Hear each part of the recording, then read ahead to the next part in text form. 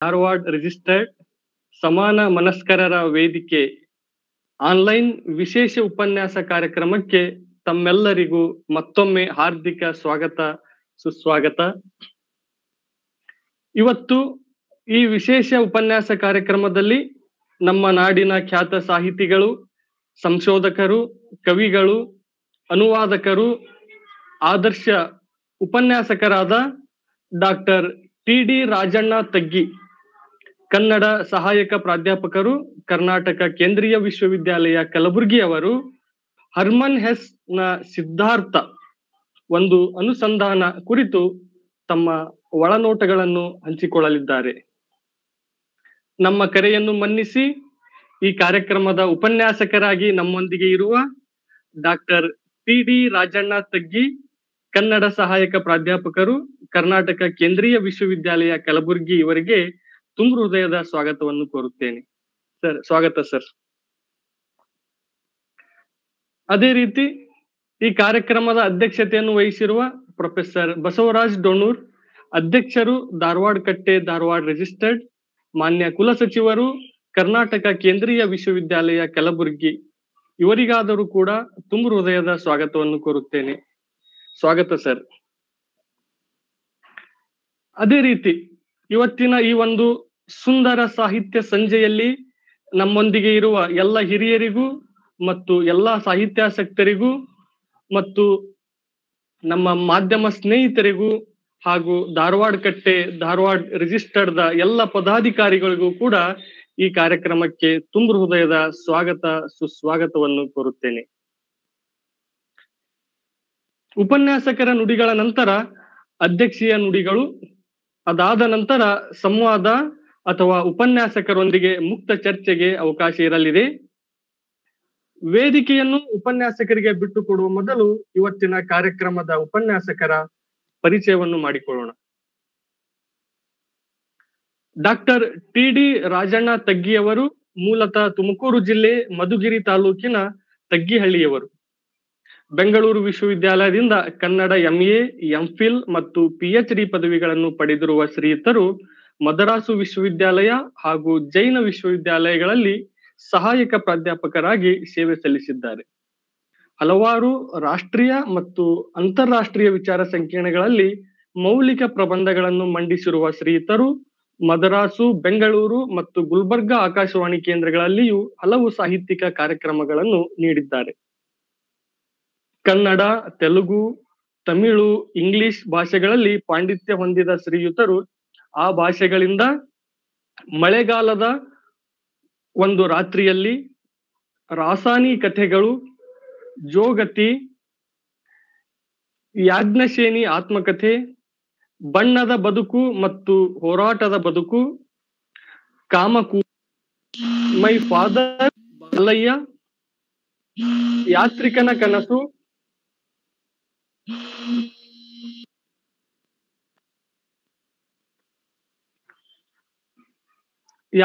ಕನಸು, ಅಲೆಮಾರಿಯೊಬ್ಬನ ಆತ್ಮಕಥೆ, ಪಾತಾಳಕ್ಕೆ ಪಯಣ, ದಾಹ, ಅಜೇಯ ದಿ ಕೌಂಟ್ ಆಫ್ ಮಾಂಟೆ ಕ್ರಿಸ್ಟೋ, ಎಲ್ಲಿಯೂ ನಿಲ್ಲದಿರು, ಅಷ್ಟಾವಕ್ರನು, ಅಪೂರ್ವ ಸುಂದರಿಯು ಕೃತಿಗಳನ್ನು ಪ್ರಕಟಿಸಿದ್ದಾರೆ.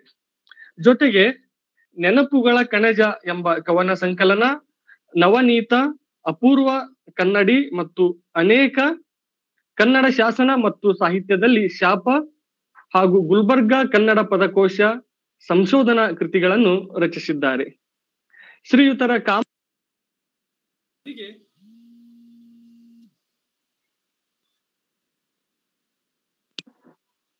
ಶ್ರೀಯುತರ ಕಾಮಕೂಪ ಅನುವಾದಿತ ಕಾದಂಬರಿಗೆ ಪ್ರೊಫೆಸರ್ ತೇಜಸ್ವಿ ಕಟ್ಟಿಮನಿ ಸಾಹಿತ್ಯ ಪುರಸ್ಕಾರ ಲಭಿಸಿದೆ.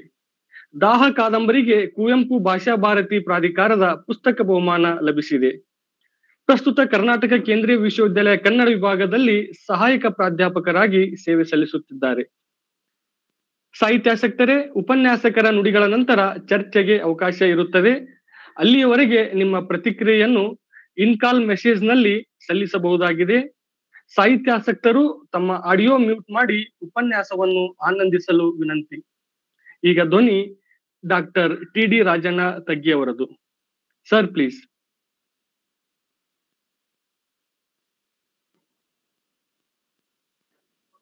ಸರ್ ಅನ್ಮ್ಯೂಟ್ ಮಾಡಿ ಸರ್.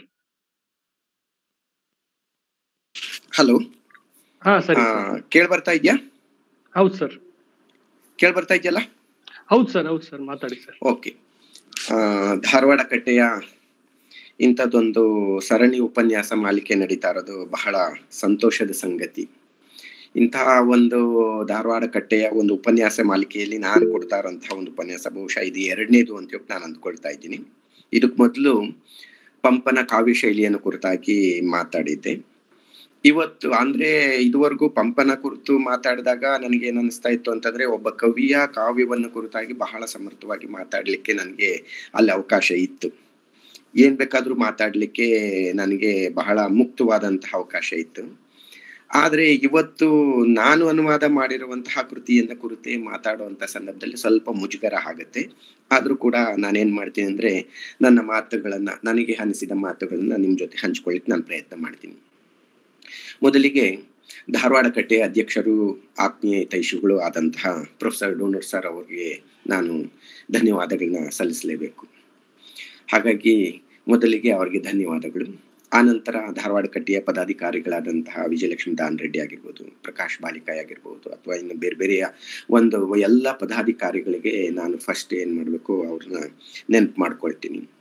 ಅಷ್ಟ್ರ ಜೊತೆಗೆ ಈ ಒಂದು ಧಾರವಾಡ ಕಟ್ಟೆಯ ಉಪನ್ಯಾಸ ಮಾಲಿಕೆಗೆ ನಿತ್ಯ ಅಥವಾ ಪ್ರತಿ ವಾರದ ಒಂದು ಕೇಳುಗರು ಮತ್ತೆ ಕಾರ್ಯಕ್ರಮದಲ್ಲಿ ಉಪಸ್ಥಿತರಿರುವಂತಹ ಎಲ್ಲ ಗಣ್ಯ ಮಾನ್ಯರಿಗೆ, ಆತ್ಮೀಯ ಸ್ನೇಹಿತರಿಗೆ ಮತ್ತೆ ಬಂಧುಗಳಿಗೆ ನನ್ನ ಒಂದು ನಮನಗಳನ್ನ ಮತ್ತೆ ನಮಸ್ಕಾರಗಳನ್ನ ನಾನು ಸಲ್ಲಿಸ್ತೀನಿ.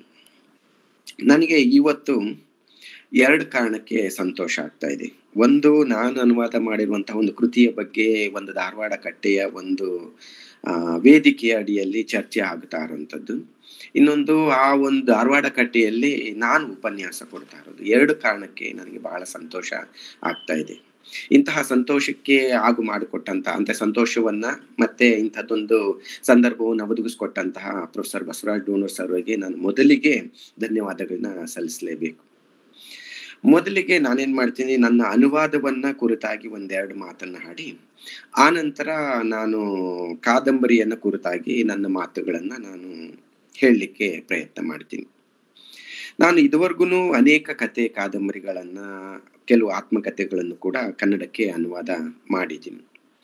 ಅನುವಾದ ಮಾಡ್ತಾ ಇರ್ಬೇಕಾದ್ರೆ ನನಗೆ ಆ ಅನುವಾದಗಳ ಬಗ್ಗೆ ಹೆಮ್ಮೆ ಮತ್ತು ಸಂತೋಷ ಅನ್ನೋದು ನನ್ನೊಳಗಡೆ ತುಂಬಿಕೊಂಡಿದೆ ಅನ್ನೋದು ಮಾತ್ರ ನಾನು ನಿಮ್ಗೆ ಹೇಳಲಿಕ್ಕೆ ಇಷ್ಟಪಡ್ತೀನಿ. ಯಾಕೆಂದ್ರೆ ನಾನು ಅನುವಾದ ಮಾಡುವಂತಹ ಸಂದರ್ಭದಲ್ಲಿ ನನಗೆ ಕೇವಲ ಆ ಕೃತಿಯನ್ನ ನಾನು ನನ್ನ ಒಂದು ಮನಸ್ಸಿಗೆ ಹಾಕೊಳ್ಳಿಕ್ಕೆ ಅನುವಾದ ಮಾಡ್ತಾ ಇದ್ದೀನಿ ಅನ್ನೋ ಒಂದು ಕಾರಣ ಇಟ್ಕೊಂಡಿರ್ತೀನಿ.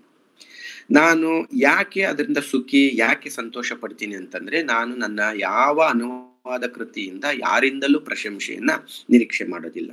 ಪ್ರಶಂಸೆ ನಿರೀಕ್ಷೆ ಮಾಡಿದಾಗಲೇ ನನ್ನ ಮನಸ್ಸಿಗೆ ಏನಾದ್ರೂ ಬೇಜಾರಾಗುತ್ತೆ. ನಾನು ಯಾವ ಪ್ರಶಂಸೆಯನ್ನು ಇಟ್ಕೊಳ್ದೇ ಇರೋದ್ರಿಂದ ನನ್ನ ಅನುವಾದಗಳಿಗೆ ನಾನು ಸುಖಿ ಅಂತಾನೆ ಹೇಳ್ತಿರ್ತೀನಿ.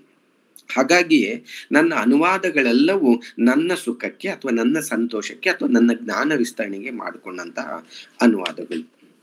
ಅದು ಯಾವುದೇ ಕೃತಿ ಇರಲಿ, ಆ ಕೃತಿ ನನ್ನ ಮನಸ್ಸಿಗೆ ಇಳಿದಾಗ ಮಾತ್ರವೇ ನಾನು ಏನ್ ಮಾಡ್ತೀನಿ, ಆ ಕೃತಿಯನ್ನ ಇಷ್ಟಪಟ್ಟು ಅನುವಾದ ಮಾಡ್ಲಿಕ್ಕೆ ನಾನು ಪ್ರಯತ್ನ ಮಾಡ್ತೀನಿ.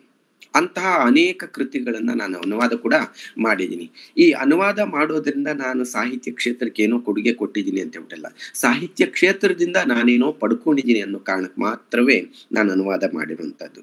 ಹಾಗಾಗಿ ನನ್ನ ಅನುವಾದಗಳು ನನ್ನ ಸಂತೋಷಕ್ಕೆ ಮಾತ್ರವೇ. ಇನ್ನೊಂದು, ನನ್ನ ಅನುವಾದಗಳು ಈ ಒಂದು ದೇಶದ ಅಥವಾ ಬೇರೆ ಬೇರೆ ಭಾಷೆಯ ಒಂದು ಕೃತಿಗಳನ್ನ ನನ್ನೊಳಕ್ಕೆ ಇಳಿಸ್ಕೊಳ್ಳಕ್ಕೆ ಮಾಡ್ಕೊಂಡಂತಹ ಒಂದು ಅನುವಾದಗಳಾಗಿರುತ್ತೆ. ಹಾಗಾಗಿ ಈ ಎಲ್ಲ ಕೃತಿಗಳನ್ನ ಮತ್ತೆ ಮತ್ತೆ ಮತ್ತೆ ನಾನು ಓದೋದಕ್ಕೋಸ್ಕರ ಮಾಡಿದ ಪ್ರಯತ್ನಗಳು.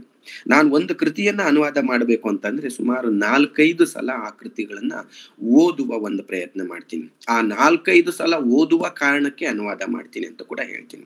ಯಾಕೆಂದ್ರೆ ಒಂದು ಕೃತಿಯನ್ನ ಒಂದು ಸಲ ಓದಿದ್ರೆ ಒಂದೇ ಕೃತಿ ಅಂದ್ರೆ ಆ ಕೃತಿಯನ್ನ ಸಂಪೂರ್ಣವಾಗಿ ನಾವೇ ನಮ್ಮ ಒಂದು ಮನಸ್ಸಿನೊಳಗಡೆ ಇಳಿಸ್ಕೊಳ್ಳಕ್ ಸಾಧ್ಯ ಆಗೋದಿಲ್ಲ.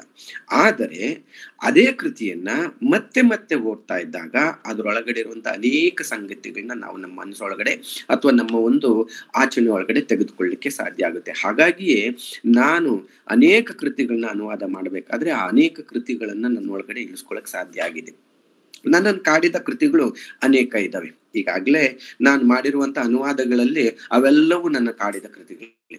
ಪಾಲೋ ಕೊಯ್ಲ್ ಅವರ ಕೆಮಿಸ್ಟ್ ಆಗಿರ್ಬೋದು, ಫ್ರೆಡ್ರಿಕ್ ನೀಶೆ ಅವರ ದ ಸ್ಪೋಕ್ ಜರತೂಸ್ತ್ರ ಆಗಿರ್ಬೋದು, ಅಯನ್ ರಾಂಡ್ ಅವರ ದಿ ಫೌಂಟೈನ್ ಹೆಡ್ ಆಗಿರ್ಬೋದು, ವಿಕ್ಟರ್ ಹ್ಯೂಗೋ ಅವರ ಹಂಚ್ ಬ್ಯಾಕ್ ಆಫ್ ದ ನೋಟ್ರೆ ಡಾಮ್ ಆಗಿರ್ಬೋದು, Alexander ಡ್ಯೂಮಸ್ ಅವರದ the count of Monte ಕ್ರಿಸ್ಟೋ ಆಗಿರ್ಬೋದು, ಜೋನಾಥನ್ ಸ್ವಿಫ್ಟ್ ಅವರ ದಿ ಗಲಿವರ್ ಟ್ರಾವೆಲ್ಸ್ ಆಗಿರಬಹುದು, ಅಥವಾ ಈ ಹರ್ಮನ್ ಹೆಸ್ ಅವರ ಸಿದ್ಧಾರ್ಥ ಆಗಿರ್ಬೋದು, ಆಲ್ಬರ್ಟ್ ಕಾಮು ಅವರ ದಿ ಔಟ್ಸೈಡರ್ ಆಗಿರ್ಬೋದು, ಫ್ರಾನ್ಸ್ ಕಾಫ್ಕಾ ಅವರ ದಿ ಟ್ರಯಲ್ ಆಗಿರ್ಬೋದು. ಹೀಗೆ ಅನೇಕ ಕೃತಿಗಳನ್ನ ನಾನು ಒಂದಿಗೆ ಓದ್ತಾ ಓದ್ತಾ ಓದ್ತಾ ಓದ್ತಾ ನನ್ನೊಳಗಡೆ ಇಳಿಸ್ಕೊಳ್ಳೋ ಒಂದು ಪ್ರಯತ್ನ ಮಾಡ್ತಾ ಹೋಗ್ತಾ ಇರ್ತೀನಿ. ಹಾಗಾಗಿ ಮತ್ತೆ ಮತ್ತೆ ಓದುವ ಕಾರಣಕ್ಕೆ ಈ ಅನುವಾದ ಅನ್ನುವಂಥದ್ದನ್ನ ನಾನು ಕೈಗೆ ತೆಗೆದುಕೊಳ್ತೀನಿ ಅಂತ ಹೇಳ್ಬಿಟ್ಟು ನನಗನ್ನಿಸ್ತಾ ಇರುತ್ತೆ. ಹಾಗಾಗಿ ಅಂತಹ ಅನುವಾದಗಳನ್ನ ಮಾಡ್ತಾ ಇರ್ಬೇಕಾದ್ರೆ ನನಗೆ ಬಹಳ ಮುಖ್ಯವಾಗಿ ನನ್ನನ್ನು ಕಾಡಿದ ಕಾದಂಬರಿಯಲ್ಲಿ ಈ ಒಂದು ಹರ್ಮನ್ ಹೇಸ್ ಅವರ, ಜರ್ಮನ್ ಕಾದಂಬರಿಕಾರ ಹರ್ಮನ್ ಹೇಸ್ ಅವರ ಈ ಸಿದ್ಧಾರ್ಥ ಕಾದಂಬರಿ ಕೂಡ ಒಂದು. ಈ ಕಾದಂಬರಿಯ ಬಗ್ಗೆ, ಈ ಕಾದಂಬರಿಯ ಶ್ರೇಷ್ಠತೆ ಬಗ್ಗೆ, ಈ ಕಾದಂಬರಿಯ ಮಹತ್ವದ ಬಗ್ಗೆ ಡೋನರ್ ಸರ್ ಮಾತಾಡ್ತಾ ಇರುವಾಗೆಲ್ಲ ಅನೇಕ ಸಲ ಅದ್ರ ಬಗ್ಗೆ ಹೇಳ್ತಾ ಇರ್ತಿದ್ರು. ಸಿದ್ಧಾರ್ಥನ ಒಂದು ಕಾದಂಬರಿಯ ಉದಾಹರಣೆಗಳನ್ನ ಕೊಟ್ಕೊಂಡು, ಆ ಸಿದ್ಧಾರ್ಥಂದಾಗಿರ್ಬೋದು, ಅದ್ರಲ್ಲಿ ಬರುವಂತ ಗೋವಿಂದನ್ ಪಾತ್ರ ಆಗಿರ್ಬೋದು, ಅಥವಾ ಬರುವ ಬೇರೆ ಬೇರೆ ರೀತಿಯಾದಂತಹ ಸನ್ನಿವೇಶಗಳನ್ನ ಇಟ್ಕೊಂಡು ಮಾತಾಡ್ತಾ ಇರ್ಬೇಕಾದ್ರೆ ಅದೊಂದು ಮಹತ್ವದ ಕೃತಿ ಅಂತ ಹೇಳ್ಬಿಟ್ಟು ನನ್ನೊಳಗಡೆ ನನ್ಗನ್ನಿಸ್ತಾ ಇತ್ತು. ಹಾಗಾಗಿ ಆ ಕೃತಿಯನ್ನ ಓದಲಿಕ್ಕೆ ಪ್ರೇರಣೆ ಒದಗಿಸ್ಕೊಟ್ಟವ್ರು ಅಂತಂದ್ರೆ ನಮ್ಮ ಬಸವರಾಜ್ ಡೋನರ್ ಸರ್ ಅವರು. ಮೊದಲಿಗೆ ಅವರು ಅಂದ್ರೆ ಇಲ್ಲಿ ಧಾರವಾಡ ಕಟ್ಟೆಯ ಒಂದು ಉಪನ್ಯಾಸ ಮಾಲಿಕೆ ಅಡಿಯಲ್ಲಿ ಅದನ್ನ ಪ್ರಸ್ತುತಪಡಿಸ್ಲಿಕ್ಕೆ ಅಥವಾ ಅದನ್ನ ಒಂದು ಚರ್ಚೆ ಮಾಡ್ಲಿಕ್ಕೆ ಅವಕಾಶ ಮಾಡಿಕೊಟ್ಟಿದ್ದು ಅವರೇ. ಅಂಥದ್ದೊಂದು ಕಾದಂಬರಿಯನ್ನು ಅನುವಾದ ಮಾಡ್ಲಿಕ್ಕೆ ಪ್ರೇರಣೆ ಒದಗಿಸಿದವರು ಅವರೇ ಅಂತ ಹೇಳ್ಬಿಟ್ಟು ಹೇಳೋದಕ್ಕೆ ನನಗೆ ಬಹಳ ಸಂತೋಷ ಆಗ್ತಾ ಇದೆ. ಇಂತಹ ಒಂದು ಕಾದಂಬರಿಯನ್ನ ಅನುವಾದ ಮಾಡಿದಾಗ ಆ ಒಂದು ಅಂದ್ರೆ ಒಂದು ತೃಪ್ತಿ ಇರುತ್ತಲ್ಲ, ಆ ತೃಪ್ತಿಯನ್ನ ನಾನು ಇವತ್ತು ನಿಮ್ ಜೊತೆ ಹಂಚ್ಕೊಳ್ಳಿಕ್ಕೆ ನಾನು ಪ್ರಯತ್ನ ಮಾಡ್ತೀನಿ. ಕಾದಂಬರಿ ಬಹಳ ಪುಟ್ಟದು, 100 ಪುಟದ ಒಂದು ಕಾದಂಬರಿಯಾಗಿ ನಾನು ಅನುವಾದ ಮಾಡಿದ್ದೀನಿ. ಅಂದ್ರೆ ಅದು ಇಂಗ್ಲಿಷ್ ನಲ್ಲಿ ಸ್ವಲ್ಪ ಒಂಚೂರು 125-130ವರೆಗೂ ಇದೆ. ಬಹಳ ಅದನ್ನ ಒಂಚೂರು ಸಂಕ್ಷಿಪ್ತೀಕರಿಸಿದ ರೀತಿಯಲ್ಲೇ ಅದನ್ನ ನಾನು ಅನುವಾದ ಮಾಡಿರುವ ಒಂದು ಪ್ರಯತ್ನ ಮಾಡಿದ್ದೀನಿ. ಪುಟ್ಟ ಕಾದಂಬರಿ, 100 ಪುಟ ಇರುವಂತಹ ಒಂದು ಕಾದಂಬರಿ, ಒಂದೇ ಗುಕ್ಕಿಗೆ ಓದಿ ಮುಗಿಸಬಹುದಾದಂತಹ ಈ ಕಾದಂಬರಿ. ಈ ಕಾದಂಬರಿಯನ್ನ ನಾನು ಅದರ ಗಾತ್ರವನ್ನ ನೋಡಿ ಅನುವಾದ ಮಾಡಿದೆ ಅನ್ನೋದಕ್ಕಿಂತ ಬೇರೆಯವರು ಗಾತ್ರವನ್ನು ನೋಡಿ ಕಾದಂಬರಿಯನ್ನು ಓದುವ ಒಂದು ಪ್ರಯತ್ನ ಮಾಡ್ತಾರೆ ಅನ್ನುವಂತಹ ಸಂಗತಿಯು ಕೂಡ ನನಗೆ ಗಮನದಲ್ಲಿ ಇಟ್ಕೊಂಡಿರ್ತೀನಿ. ಅಂದ್ರೆ ಕಾದಂಬರಿ ಬೃಹತ್ ಪ್ರಮಾಣದ್ದಾಗಿದ್ರೆ ಓದಬೇಕೆಂಬ ಹಂಬಲ ಇದ್ರೂ ಕೂಡ ಅದನ್ನು ಮುಂದೂಡುವ ಒಂದು ಪ್ರಯತ್ನ ಸಾಕಷ್ಟು ಸಲ ಆಗ್ತಾ ಇರುತ್ತೆ. ಕಾದಂಬರಿ ಚಿಕ್ಕದಾಗಿದ್ದು ಬಹಳ ಒಳ್ಳೆಯ ಕಾದಂಬರಿ ಆದ್ರೆ ಅದು ಟೈಮ್ ಮುಂದೆ ಅನ್ನೋದಕ್ಕಿಂತ ಈಗಲೇ ಓದಿ ಮುಗಿಸ್ಬಿಡಬಹುದು ಎನ್ನುವಂತ ಒಂದು ಆಲೋಚನೆ ಕೆಲವು ಓದುಗರಿಗೆ ಬರೋ ಸಾಧ್ಯತೆ ಇರುತ್ತೆ. ಹಾಗಾಗಿ ಈ ಕಾದಂಬರಿ, ಸಿದ್ಧಾರ್ಥ ಕಾದಂಬರಿ, 2 ದೃಷ್ಟಿಯಿಂದಲೂ ಕೂಡ ಬಹಳ ಮಹತ್ವದ್ದು. ಒಂದು ಅಂದ್ರೆ ಅದರ ಒಂದು ಪುಟ ಸಂಖ್ಯೆಯಲ್ಲೂ ಮತ್ತೆ ಅದರ ವಸ್ತುವಿನಲ್ಲೂ ಏನಾಗಿದೆ ಅಂತಂದ್ರೆ ಈ ಓದುಗರನ್ನ ತನ್ನತ್ತ ಸೆಳೆದುಕೊಳ್ಳುವಂತಹ ಎಲ್ಲ ಅಂಶಗಳನ್ನ ಅದು ತನ್ನೊಳಗಡೆ ಇಟ್ಕೊಂಡಿದೆ. ಹಾಗಾಗಿ ಇಂತಹ ಒಂದು ಕಾದಂಬರಿ ನನಗೆ ಬಹಳ ಮಹತ್ವದ್ದು ಅಂತ ಹೇಳ್ಬಿಟ್ಟೆ ಅನಿಸ್ತಾ ಇರುತ್ತೆ. ಮುಖ್ಯವಾಗಿ ಈ ಕಾದಂಬರಿ ಅನ್ನುವಂತ ಯಾವುದು ಜರ್ಮನ್ ಕಾದಂಬರಿಕಾರನಾದಂತಹ ಹರ್ಮನ್ ಹೇಸ್ ಸಿದ್ಧಾರ್ಥ ಎನ್ನುವಂತ ಈ ಕಾದಂಬರಿಯನ್ನ ಬರೆದು ಅದಕ್ಕೆ ಸಿದ್ಧಾರ್ಥ ಅನ್ನುವಂತ ಒಂದೇ ಟೈಟಲ್ ಅನ್ನ ಕೊಟ್ಟಿರೋದು. ಅದ್ರ ಜೊತೆಗೆ ದ ಇಂಡಿಯನ್ ಟೇಲ್ ಅಂತ ಹೇಳ್ಬಿಟ್ಟು ಕೂಡ ಅದನ್ನ ಏನ್ ಮಾಡಿದ್ದಾರೆ, ಉಪಶೀರ್ಷಿಕೆ ಕೊಟ್ಟಿರೋದನ್ನ ನಾವು ಗಮನಿಸ್ತಾ ಹೋದಾಗ ಸಿದ್ಧಾರ್ಥ ಅನ್ನೋದು ಒಂದು ನಮ್ಮ ಒಂದು ಭಾರತೀಯ ಒಂದು ಸಂಪ್ರದಾಯಕ್ಕೆ ಸಂಬಂಧಿಸಿದಂತ ಒಂದು ಹೆಸರಾಗಿ ಕಾಣಿಸುತ್ತೆ. ಮತ್ತೆ ಆತನೇ ಏನ್ ಮಾಡ್ತಾನೆ, ಸ್ಟೇಟ್ಮೆಂಟ್ ರೀತಿಯಲ್ಲಿ ದಿ ಇಂಡಿಯನ್ ಟೇಲ್ ಅಂತ ಹೇಳ್ಬಿಟ್ಟು ಹೇಳುವಂತ ಸಂಗತಿಯಲ್ಲೂ ಕೂಡ ಅದು ಭಾರತದ ಕಥೆ ಅಥವಾ ಭಾರತೀಯ ಕಥೆ ಅನ್ನುವಂಥದ್ದನ್ನ ಪ್ರಸ್ತಾಪ ಮಾಡಿದ್ದಾನೆ. ಹಾಗಾಗಿ ಅನೇಕ ಓದುಗರಿಗೆ ಸಿದ್ಧಾರ್ಥ ಅಂದ ತಕ್ಷಣನೇ ಈ ಗೌತಮ ಬುದ್ಧ ಎನ್ನುವಂತಹ ಒಂದು ಆಲೋಚನೆ ಬರ್ಲಿಕ್ಕೆ ಸಾಧ್ಯತೆ ಇದೆ. ಅಂದ್ರೆ ಸಿದ್ಧಾರ್ಥ, ಗೌತಮ ಬುದ್ಧ ಈ ಎಲ್ಲಾ ಹೆಸರುಗಳನ್ನ ನಾವೇನ್ ಮಾಡ್ತೀವಿ, ಗೌತಮ ಬುದ್ಧನಿಗೆ ಕೊಡ್ತಾ ಇರ್ತೀವಿ. ಅಂದ್ರೆ ಈ ಸಿದ್ಧಾರ್ಥ ಬೇರೆ, ಅಂದ್ರೆ ಕಾದಂಬರಿಯ ನಾಯಕ ಸಿದ್ಧಾರ್ಥ ಬೇರೆ, ಗೌತಮ ಬುದ್ಧ ಇಲ್ಲಿ ಬೇರೆಯಾಗಿ ಕಾಣಿಸ್ತಾನೆ. ಯಾಕೆಂದ್ರೆ ಈ ಕಾದಂಬರಿಯಲ್ಲಿ ಬರುವಂತಹ ಒಂದು ಸಿದ್ಧಾರ್ಥ ಗೌತಮ ಬುದ್ಧನ ಹೆಸರನ್ನ ಒಳಗೊಂಡಿದ್ರು ಕೂಡ ಗೌತಮ ಬುದ್ಧ ಅಲ್ಲ. ಗೌತಮ ಬುದ್ಧ ಬೇರೆ, ಈ ಸಿದ್ಧಾರ್ಥನೇ ಬೇರೆ. ಅಂದ್ರೆ ಈ ಕಾದಂಬರಿಯ ನಾಯಕನಾಗಿ ನಮ್ಗೆ ಕಾಣಿಸ್ತಾ ಇರ್ತಾನೆ. ಅಂದ್ರೆ ಈ ಕಾದಂಬರಿಯ ವಸ್ತು ಮಾತ್ರ ಗೌತಮ ಬುದ್ಧನ ಕಾಲದ್ದು. ಈ ಕಾದಂಬರಿಯ ಒಳಗಡೆ ಗೌತಮ ಬುದ್ಧನ ಪಾತ್ರವೂ ಕೂಡ ಬಂದು ಹೋಗುತ್ತೆ. ಕಾದಂಬರಿ ಈ ಎಲ್ಲಿ ಗೌತಮ ಬುದ್ಧನ ಪಾತ್ರ ಬಂದ್ರು ಕೂಡ ಇಡೀ ಕಾದಂಬರಿಯಲ್ಲಿ ಗೌತಮನ ಬುದ್ಧನ ವಿವರಗಳಾಗ್ಲಿ ಅಥವಾ ಗೌತಮ ಬುದ್ಧನ ಒಂದು ಪಾತ್ರವಾಗ್ಲಿ ಏನಾಗಲ್ಲ ಅಂದ್ರೆ ಕಂಟಿನ್ಯೂ ಆಗೋದಿಲ್ಲ. ಕೇವಲ ಸಾಂದರ್ಭಿಕವಾಗಿ ಗೌತಮ ಬುದ್ಧನ ಪಾತ್ರ ಬಂದು ಆ ನಂತರ ಏನಾಗಿರುತ್ತೆ ಅಂತಂದ್ರೆ ಆ ಕಾದಂಬರಿಯ ನಾಯಕನಾದಂತ ಒಂದು ಸಿದ್ಧಾರ್ಥನ ಒಂದು ಪಾತ್ರವೇ ಮುಂದುವರ್ಕೊಂಡು ಹೋಗ್ತಾ ಇರತ್ತೆ. ಇಲ್ಲಿ ಕಾದಂಬರಿಯ ನಾಯಕ ಸಿದ್ಧಾರ್ಥ ಬುದ್ಧತ್ವದ ಸಿದ್ಧಿಗಾಗಿ ನಡೆಸಿದ ಒಂದು ಹುಡುಕಾಟ ಈ ಕಾದಂಬರಿ. ಅಂದ್ರೆ ಬುದ್ಧತ್ವ ಅಂದ್ರೆ ಒಂದು ಜ್ಞಾನ ಅಥವಾ ಪರಮಾರ್ಥವನ್ನ ಸಿದ್ಧಿಸ್ಕೊಳ್ಳುವಂತ ಒಂದು ಪ್ರಯತ್ನ. ಈ ಜ್ಞಾನ ಮತ್ತು ಪರಮಾರ್ಥವನ್ನ ಸಿದ್ಧಿಸ್ಕೊಳ್ಳೋದಕ್ಕೋಸ್ಕರ ಈ ಸಿದ್ಧಾರ್ಥ ಎನ್ನುವಂತ ಒಬ್ಬ ಬ್ರಾಹ್ಮಣ ಯುವಕ ತಾನು ಮಾಡಿದ ಒಂದು ಪಯಣ ಅಥವಾ ತಾನು ಜರ್ನಿ ಅಂದ್ರೆ ನಡೆಸಿದ ಒಂದು ಜರ್ನಿ ಅಥವಾ ಪ್ರಯಾಣ ಏನಿದೆಯಲ್ಲ, ಆ ಪ್ರಯಾಣವೇ ಈ ಒಂದು ಕಾದಂಬರಿಯ ಪ್ರಮುಖವಾದಂತಹ ಒಂದು ವಸ್ತು. ಈ ಕಾದಂಬರಿಯಲ್ಲಿ ನಮ್ಮ ಒಂದು ಸಿದ್ಧಾರ್ಥ ಏನ್ ಮಾಡ್ತಾನೆ ಅಂತಂದ್ರೆ ತಾನು ತನ್ನ ಒಂದು ಬದುಕಿನಲ್ಲಿ ಅನೇಕ ಒಂದು ಹುಡುಕಾಟಗಳನ್ನ ಕಂಡುಕೊಳ್ತಾ ಹೋಗ್ತಾನೆ. ತಾನೊಬ್ಬ ಬ್ರಾಹ್ಮಣ ಯುವಕನಾಗಿರ್ತಾನೆ. ತನ್ನ ಮನೆಯಲ್ಲಿ ಅನೇಕ ಬಗೆಯಾದಂತ ವೈದಿಕ ಯಾಜ್ಞಿಕ ಬೇರೆ ಬೇರೆ ರೀತಿಯಾದಂತ ಒಂದು ಸಂಗತಿಗಳು ಕಾಣಿಸ್ತಾ ಇರ್ತವೆ. ಅಲ್ಲಿ ಜ್ಞಾನದ ಒಂದು ಹುಡುಕಾಟವು ಕೂಡ ಇದ್ದೋಗಿರುತ್ತೆ. ಆದರೂ ಕೂಡ ತನ್ನ ಮನೆಯಲ್ಲಿ ತನಗೆ ಇವೆಲ್ಲವೂ ಒಂದಿಗೆ ಇದ್ರೂ ಇಲ್ಲಿ ನನಗೆ ಜ್ಞಾನ ಸಿಗೋದಿಲ್ಲ, ಜ್ಞಾನವನ್ನ ನಾನು ಹುಡುಕೊಂಡು ಹೋಗ್ಬೇಕಾಗಿರುತ್ತೆ ಅನ್ನುವ ರೀತಿಯಲ್ಲಿ ಆತ ಕೂಡ ಮನೆ ಬಿಟ್ಟು ಹೋಗ್ತಾನೆ. ಬಹುಶಃ ಇಲ್ಲಿ ಗೌತಮ ಬುದ್ಧನ ಒಂದು ಬಾಲ್ಯದ ಒಂದು ನೆನಪು ಕೂಡ ನಾವು, ಅಥವಾ ಬಾಲ್ಯ ಅನ್ನೋದಕ್ಕಿಂತ ತಾನು ಮನೆ ಬಿಟ್ಟು ಹೊರಗಡೆ ಹೊರಟೋಗಿ ಜ್ಞಾನಕ್ಕಾಗಿ ಹೋದ್ನಲ್ಲ, ಆ ರೀತಿಯಾದಂತ ಒಂದು ಪ್ರಯಾಣ ಈ ನಮ್ಮ ಸಿದ್ಧಾರ್ಥನಲ್ಲಿದ್ರು ಕೂಡ ಸಿದ್ಧಾರ್ಥನ ಹುಡುಕಾಟವೇ ಬೇರೆ, ಗೌತಮ ಬುದ್ಧನ ಹುಡುಕಾಟವೇ ಬೇರೆಯಾಗಿ ನಮ್ಗೆ ಕಾಣಿಸುತ್ತೆ. ಹಾಗಾಗಿ ಇಲ್ಲಿ ನಮ್ಮ ಒಂದು ಕಾದಂಬರಿಯ ನಾಯಕ ಸಿದ್ಧಾರ್ಥ ಎನ್ನುವಂಥವನು ಪರಮಾರ್ಥಕ್ಕೋಸ್ಕರ ಅಥವಾ ಒಂದು ಜ್ಞಾನದ ಸಿದ್ಧಿಗೋಸ್ಕರ ಅವನು ಅನೇಕ ರೀತಿಯಾದಂತ ಒಂದು ಪ್ರಯಾಣಗಳನ್ನ ಮಾಡುವಂಥದ್ದು ಇದರೊಳಗಡೆ ನಮ್ಗೆ ಕಾಣಿಸುತ್ತೆ. ಅಂದ್ರೆ ಈ ಪಯಣದಲ್ಲಿ ಅವನೇನ್ ಮಾಡ್ತಾನೆ ಅಂತಂದ್ರೆ ಒಂದು ಅನೇಕ ರೀತಿಯಾದಂತಹ ಸಂಗತಿಗಳನ್ನ ಕಂಡುಕೊಳ್ತಾ ಹೋಗ್ತಾನೆ. ಒಂದ್ ಕಡೆ ಸಿಗುತ್ತೆ ನನಗೆ ಜ್ಞಾನ ಅಂತ ತಿಳ್ಕೊಂಡ್ರೆ ಅಲ್ಲಿಯೂ ಜ್ಞಾನ ಸಿಗೋದಿಲ್ಲ, ಅದನ್ನ ಮೀರಿಯೂ ಕೂಡ ಹೋಗ್ಬೇಕಾಗುತ್ತೆ ಎನ್ನುವಂತಹ ಒಂದು ಆಶಯ ಅವನೊಳಗಡೆ ಅಥವಾ ಒಂದಿಗೆ ಅರ್ಥ ಅವನಿಗೆ ಗೊತ್ತಾಗ್ತಾ ಹೋಗುತ್ತೆ, ತಿಳುವಳಿಕೆ ಬರ್ತಾ ಹೋಗ್ತಾ ಇರುತ್ತೆ. ಹಾಗಾಗಿಯೇ ಈ ನಮ್ಮ ಒಂದು ಸಿದ್ಧಾರ್ಥ ತಾನೇನ್ ಮಾಡ್ತಂದ್ರೆ ತನ್ನ ಪ್ರಯಾಣವನ್ನ ಅಥವಾ ತನ್ನ ಒಂದು ಜರ್ನಿಯನ್ನ ನಿರಂತರವಾಗಿ ಮುಂದುವರ್ಸ್ಕೊಂಡು ಹೋಗ್ತಾನೆ. ಆ ನಿರಂತರವಾಗಿ ಮುಂದುವರ್ಸ್ಕೊಂಡು ಹೋಗ್ತಾ ಇದ್ರು ಕೂಡ ಆ ಜರ್ನಿಯ ಮೂಲಕವೇ ಅವನೇನ್ ಮಾಡ್ತಾನೆ ಅನೇಕ ಅನುಭವಗಳನ್ನ ಕಂಡುಕೊಳ್ತಾ ಹೋಗ್ತಿರ್ತಾನೆ.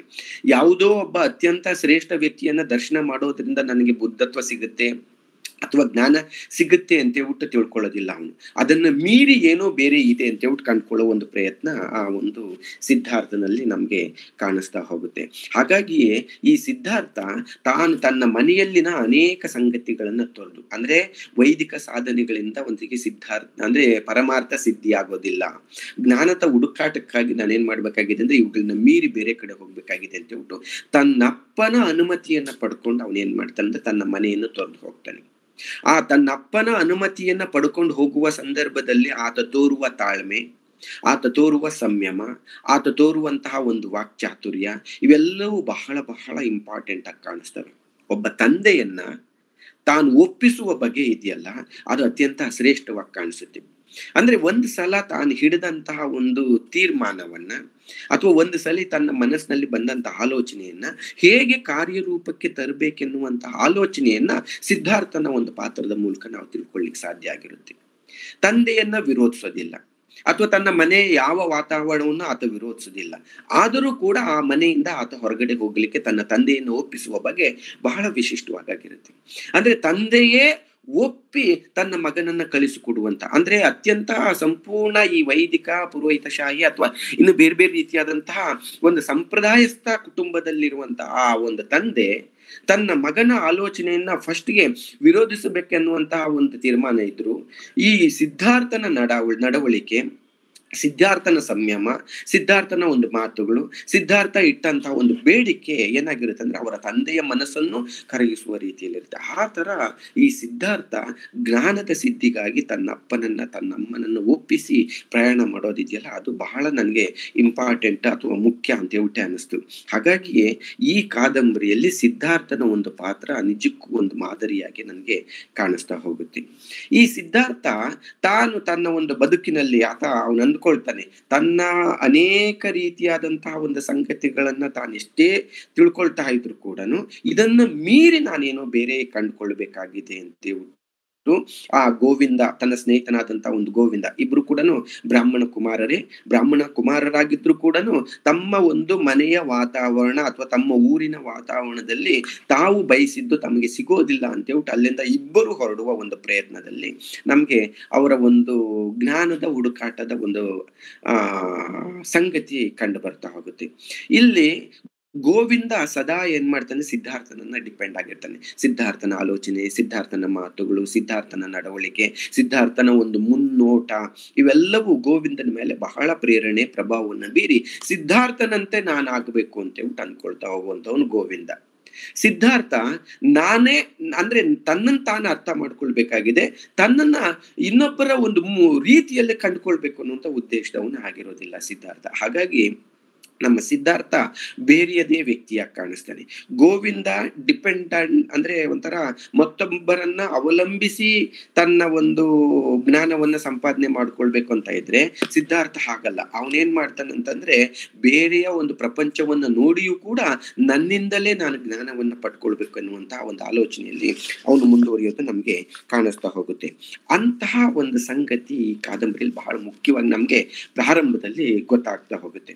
ಈ ಕಾದಂಬರಿ ಶುರುವಾಗದೆ ಸಿದ್ಧಾರ್ಥನ ಒಂದು ಜ್ಞಾನದ ತುಡಿತದಿಂದ ಪ್ರಾರಂಭವಾಗುವಂತ ಕಾದಂಬರಿ ಸಿದ್ಧಾರ್ಥದ ಜ್ಞಾನ ಸಿದ್ಧಿಯೊಂದಿಗೆ ಕೊನೆಗೊಳ್ಳುವಂಥದ್ದು ನಮ್ಗೆ ಇಲ್ಲಿ ಕಾಣಿಸ್ತಾ ಹೋಗುತ್ತೆ. ಹಾಗಂತ ಇವನು ಯಾವುದೇ ರೀತಿಯಾದಂತಹ ದೀರ್ಘವಾದ ತಪಸ್ಸುಗಳನ್ನಾಗ್ಲಿ ಅಥವಾ ಏಕಾಂತವಾದಂತಹ ಒಂದು ಬದುಕನ್ನಾಗ್ಲಿ ಅಥವಾ ಬಹಳ ವಿಶೇಷವಾದಂತಹ ಒಂದು ಸನ್ಯಾಸತ್ವದ ಒಂದು ಸಂಗತಿಗಳನ್ನಾಗಿ ಅವನೇನ್ ಮಾಡಲ್ಲ, ತನ್ನ ಮೈ ಮೇಲೆ ಆರೋಪಿಸ್ಕೊಂಡಿರೋದಿಲ್ಲ. ಎಲ್ಲವನ್ನೂ ತನ್ನ ಬದುಕಿಗೆ ಆವಾಹನೆ ಮಾಡಿಕೊಂಡೆ ಅದ್ರ ಮೂಲಕವೇ ತಾನು ತನ್ನ ಜ್ಞಾನವನ್ನು ಸಂಪಾದನೆ ಮಾಡ್ಕೊಳ್ಳುವ ಒಂದು ಪ್ರಯತ್ನ ಮಾಡ್ತಾ ಹೋಗ್ತಾನೆ. ಈತ ತನ್ನ ಮನೆಯಿಂದ ಹೊರಟಂತಹ ಸಿದ್ಧಾರ್ಥ ಮೊದಲಿಗೆ ಈ ಶ್ರಮಣರು ಎನ್ನುವಂತಹ ಒಂದು ಜೊತೆಯಲ್ಲಿ ಅವರ ಒಂದು ಬದುಕನ್ನ ಕಂಡುಕೊಂಡು ಅವ್ರ ಬದುಕಿನಲ್ಲಿ ಏನೋ ವಿಶೇಷವಾದದ್ದಿದೆ ಅಂದ್ರೆ ಸಂಸಾರವನ್ನ ತ್ಯಜಿಸಿ ಅದನ್ನ ಹೊರಗಡೆ ಬಂದು ಏನನ್ನೋ ವಿಶೇಷವಾಗಿ ಕಂಡುಕೊಳ್ತಾ ಇದ್ದಾರೆ ಅನ್ನುವಂತಹ ನಂಬಿಕೆಯಿಂದ ಅವರ ಜೊತೆಯಲ್ಲಿ ಸೇರ್ಕೊಳ್ಳುವ ಒಂದು ಪ್ರಯತ್ನ ಬಹಳ ಮುಖ್ಯವಾಗಿ ಕಾಣಿಸುತ್ತೆ. ಆದರೆ ಆ ಶ್ರಮಣರ ಜೊತೆಯಲ್ಲಿ ಒಂದಷ್ಟು ಕಾಲ ಇದ್ದಂತವ ಸಿದ್ಧಾರ್ಥನಿಗೆ ಅಲ್ಲಿಯೂ ನನಗೆ ಜ್ಞಾನ ಸಿಗೋದಿಲ್ಲ ಅನ್ನೋದು ಅರ್ಥ ಮಾಡ್ಕೊಂಡ್ಬಿಡ್ತಾನೆ. ಬಹಳ ಬೇಗ ಅರ್ಥ ಮಾಡಿಕೊಳ್ಳುವಂತ ಶಕ್ತಿ ನಮ್ಮ ಸಿದ್ಧಾರ್ಥನಲ್ಲಿ ಇರುತ್ತೆ ಅನ್ಸುತ್ತೆ. ಹಾಗಾಗಿ ಆ ಶ್ರಮಣರ ಬದುಕಿನಲ್ಲಿ ಇದ್ರೂ ಕೂಡ ಆ ಶ್ರಮಣರ ಬದುಕಿನಿಂದ ತಾನು ಹೊರಗಡೆ ಬರಬೇಕು, ಬೇರೆ ಇನ್ಯಾವುದನ್ನು ತಾನು ಕಂಡ್ಕೊಳ್ಬೇಕೆನ್ನುವಂತ ಆಲೋಚನೆಯಲ್ಲಿ ಆತ ಏನ್ ಮಾಡ್ತಂದ್ರೆ ಆ ಶ್ರಮಣರ ಬಹಳ ಮುಖ್ಯವಾದಂತ ಹಿರಿಯ ವ್ಯಕ್ತಿಯನ್ನ ಒಪ್ಪಿಸಿ ಮತ್ತೆ ತನ್ನ ಪ್ರಯಾಣವನ್ನ ಮುಂದುವರಿಸುವ ಒಂದು ಪ್ರಯತ್ನ. ಇಲ್ಲಿ ನಾನು ಆರಂಭದಲ್ಲೇ ಹೇಳಿದೆ, ಸಿದ್ಧಾರ್ಥ ತನ್ನ ಮನೆಯನ್ನ ತೊರೆಯುವ ಸಂದರ್ಭದಲ್ಲಿ ತನ್ನ ತಂದೆಯನ್ನ ಹೇಗೆ ಒಪ್ಪಿಸುವ ಒಂದು ಪ್ರಯತ್ನ ಮಾಡಿದನೋ ಅದೇ ರೀತಿಯಾಗಿ ಆ ಶ್ರಮಣರ ಹಿರಿಯ ವ್ಯಕ್ತಿಯನ್ನು ಕೂಡ ಒಪ್ಪಿಸುವ ಒಂದು ಪ್ರಯತ್ನ ಮಾಡ್ತಾನೆ. ಅಂದ್ರೆ ಮೊದಲಿಗೆ ಆ ಶ್ರಮಣರ ಜೊತೆಯಲ್ಲಿ ಕಾಲ ಕಳಿಬೇಕು ಅನ್ನೋ ಒಂದು ಅಪೇಕ್ಷೆಯಿಂದ ಅವ್ರ ಬಳಿ ಬೇಡ್ಕೊಂಡಾಗ ಅವನ್ನ ಸ್ವೀಕಾರ ಮಾಡ್ಕೊಂಡಿರ್ತಾರೆ. ಸ್ವೀಕಾರ ಮಾಡ್ಕೊಂಡಾಗ ಈತ ತನ್ನ ಈ ಒಂದು ಶ್ರಮಣ ಸಮುದಾಯಕ್ಕೆ ಸೇರಿದವನು ಅಂತ ಹೇಳ್ಬಿಟ್ಟು ತಿಳ್ಕೊಂಡ್ಬಿಟ್ಟಿರ್ತಾರೆ. ಆ ಶ್ರಮಣ ಸಮುದಾಯದಿಂದ ತಾನು ಹೊರಗಡೆ ಬರ್ತೀನಿ ಅಂತ ಹೇಳ್ಬಿಟ್ಟು ಹೇಳಿದಾಗ ಆರಂಭದಲ್ಲಿ ಆ ಒಂದು ಶ್ರಮಣ ಹಿರಿಯನಿಗೆ ಬಹಳ ಕೋಪ ಬಂದ್ರೂ ಕೂಡ ಆ ಕೋಪವನ್ನೂ ಕೂಡ ಪ್ರೀತಿಯ ರೂಪದಲ್ಲಿ ಪರಿವರ್ತಿಸುವ ಒಂದು ಶಕ್ತಿ ಸಿದ್ಧಾರ್ಥನಿಗಿರುತ್ತೆ. ಅದಕ್ಕೋಸ್ಕರ ಯಾವ ಕೋಪ ಬಂದ್ರೂ ಕೂಡ ಕೋಪವನ್ನ ಪಕ್ಕಕ್ಕಿಟ್ಟು ಬಹಳ ಪ್ರೀತಿಯಿಂದ ಸಂಯಮದಿಂದ ಒಳ್ಳೆಯ ನಡತೆಯಿಂದ ಅವರನ್ನು ಒಪ್ಪಿಸುವ ಒಂದು ಪ್ರಯತ್ನ ಮಾಡಿ ಅಲ್ಲಿಂದನೂ ಕೂಡ ಆತ ತನ್ನ ಜರ್ನಿಯನ್ನ ಮುಂದುವರಿಸುವ ಪ್ರಯತ್ನ ಮಾಡ್ತಾನೆ. ಇಲ್ಲಿ ಗೌತಮ ಬುದ್ಧನಷ್ಟೇ ಸಂಯಮ ಸಿದ್ಧಾರ್ಥನಲ್ಲಿಯೂ ಕೂಡ ನಮ್ಗೆ ಕಾಣಿಸ್ತಾ ಹೋಗುತ್ತೆ. ಹಾಗೆ ಆತ ಆ ಒಂದು ಶ್ರಮಣರಿಂದ ನೆಕ್ಸ್ಟ್ ಅವನು ಒಂದಿಗೆ ಭೇಟಿ ಮಾಡಲಿಕ್ಕೆ ಹೋಗುವಂಥದ್ದು ಈ ಗೌತಮ ಬುದ್ಧನನ್ನ.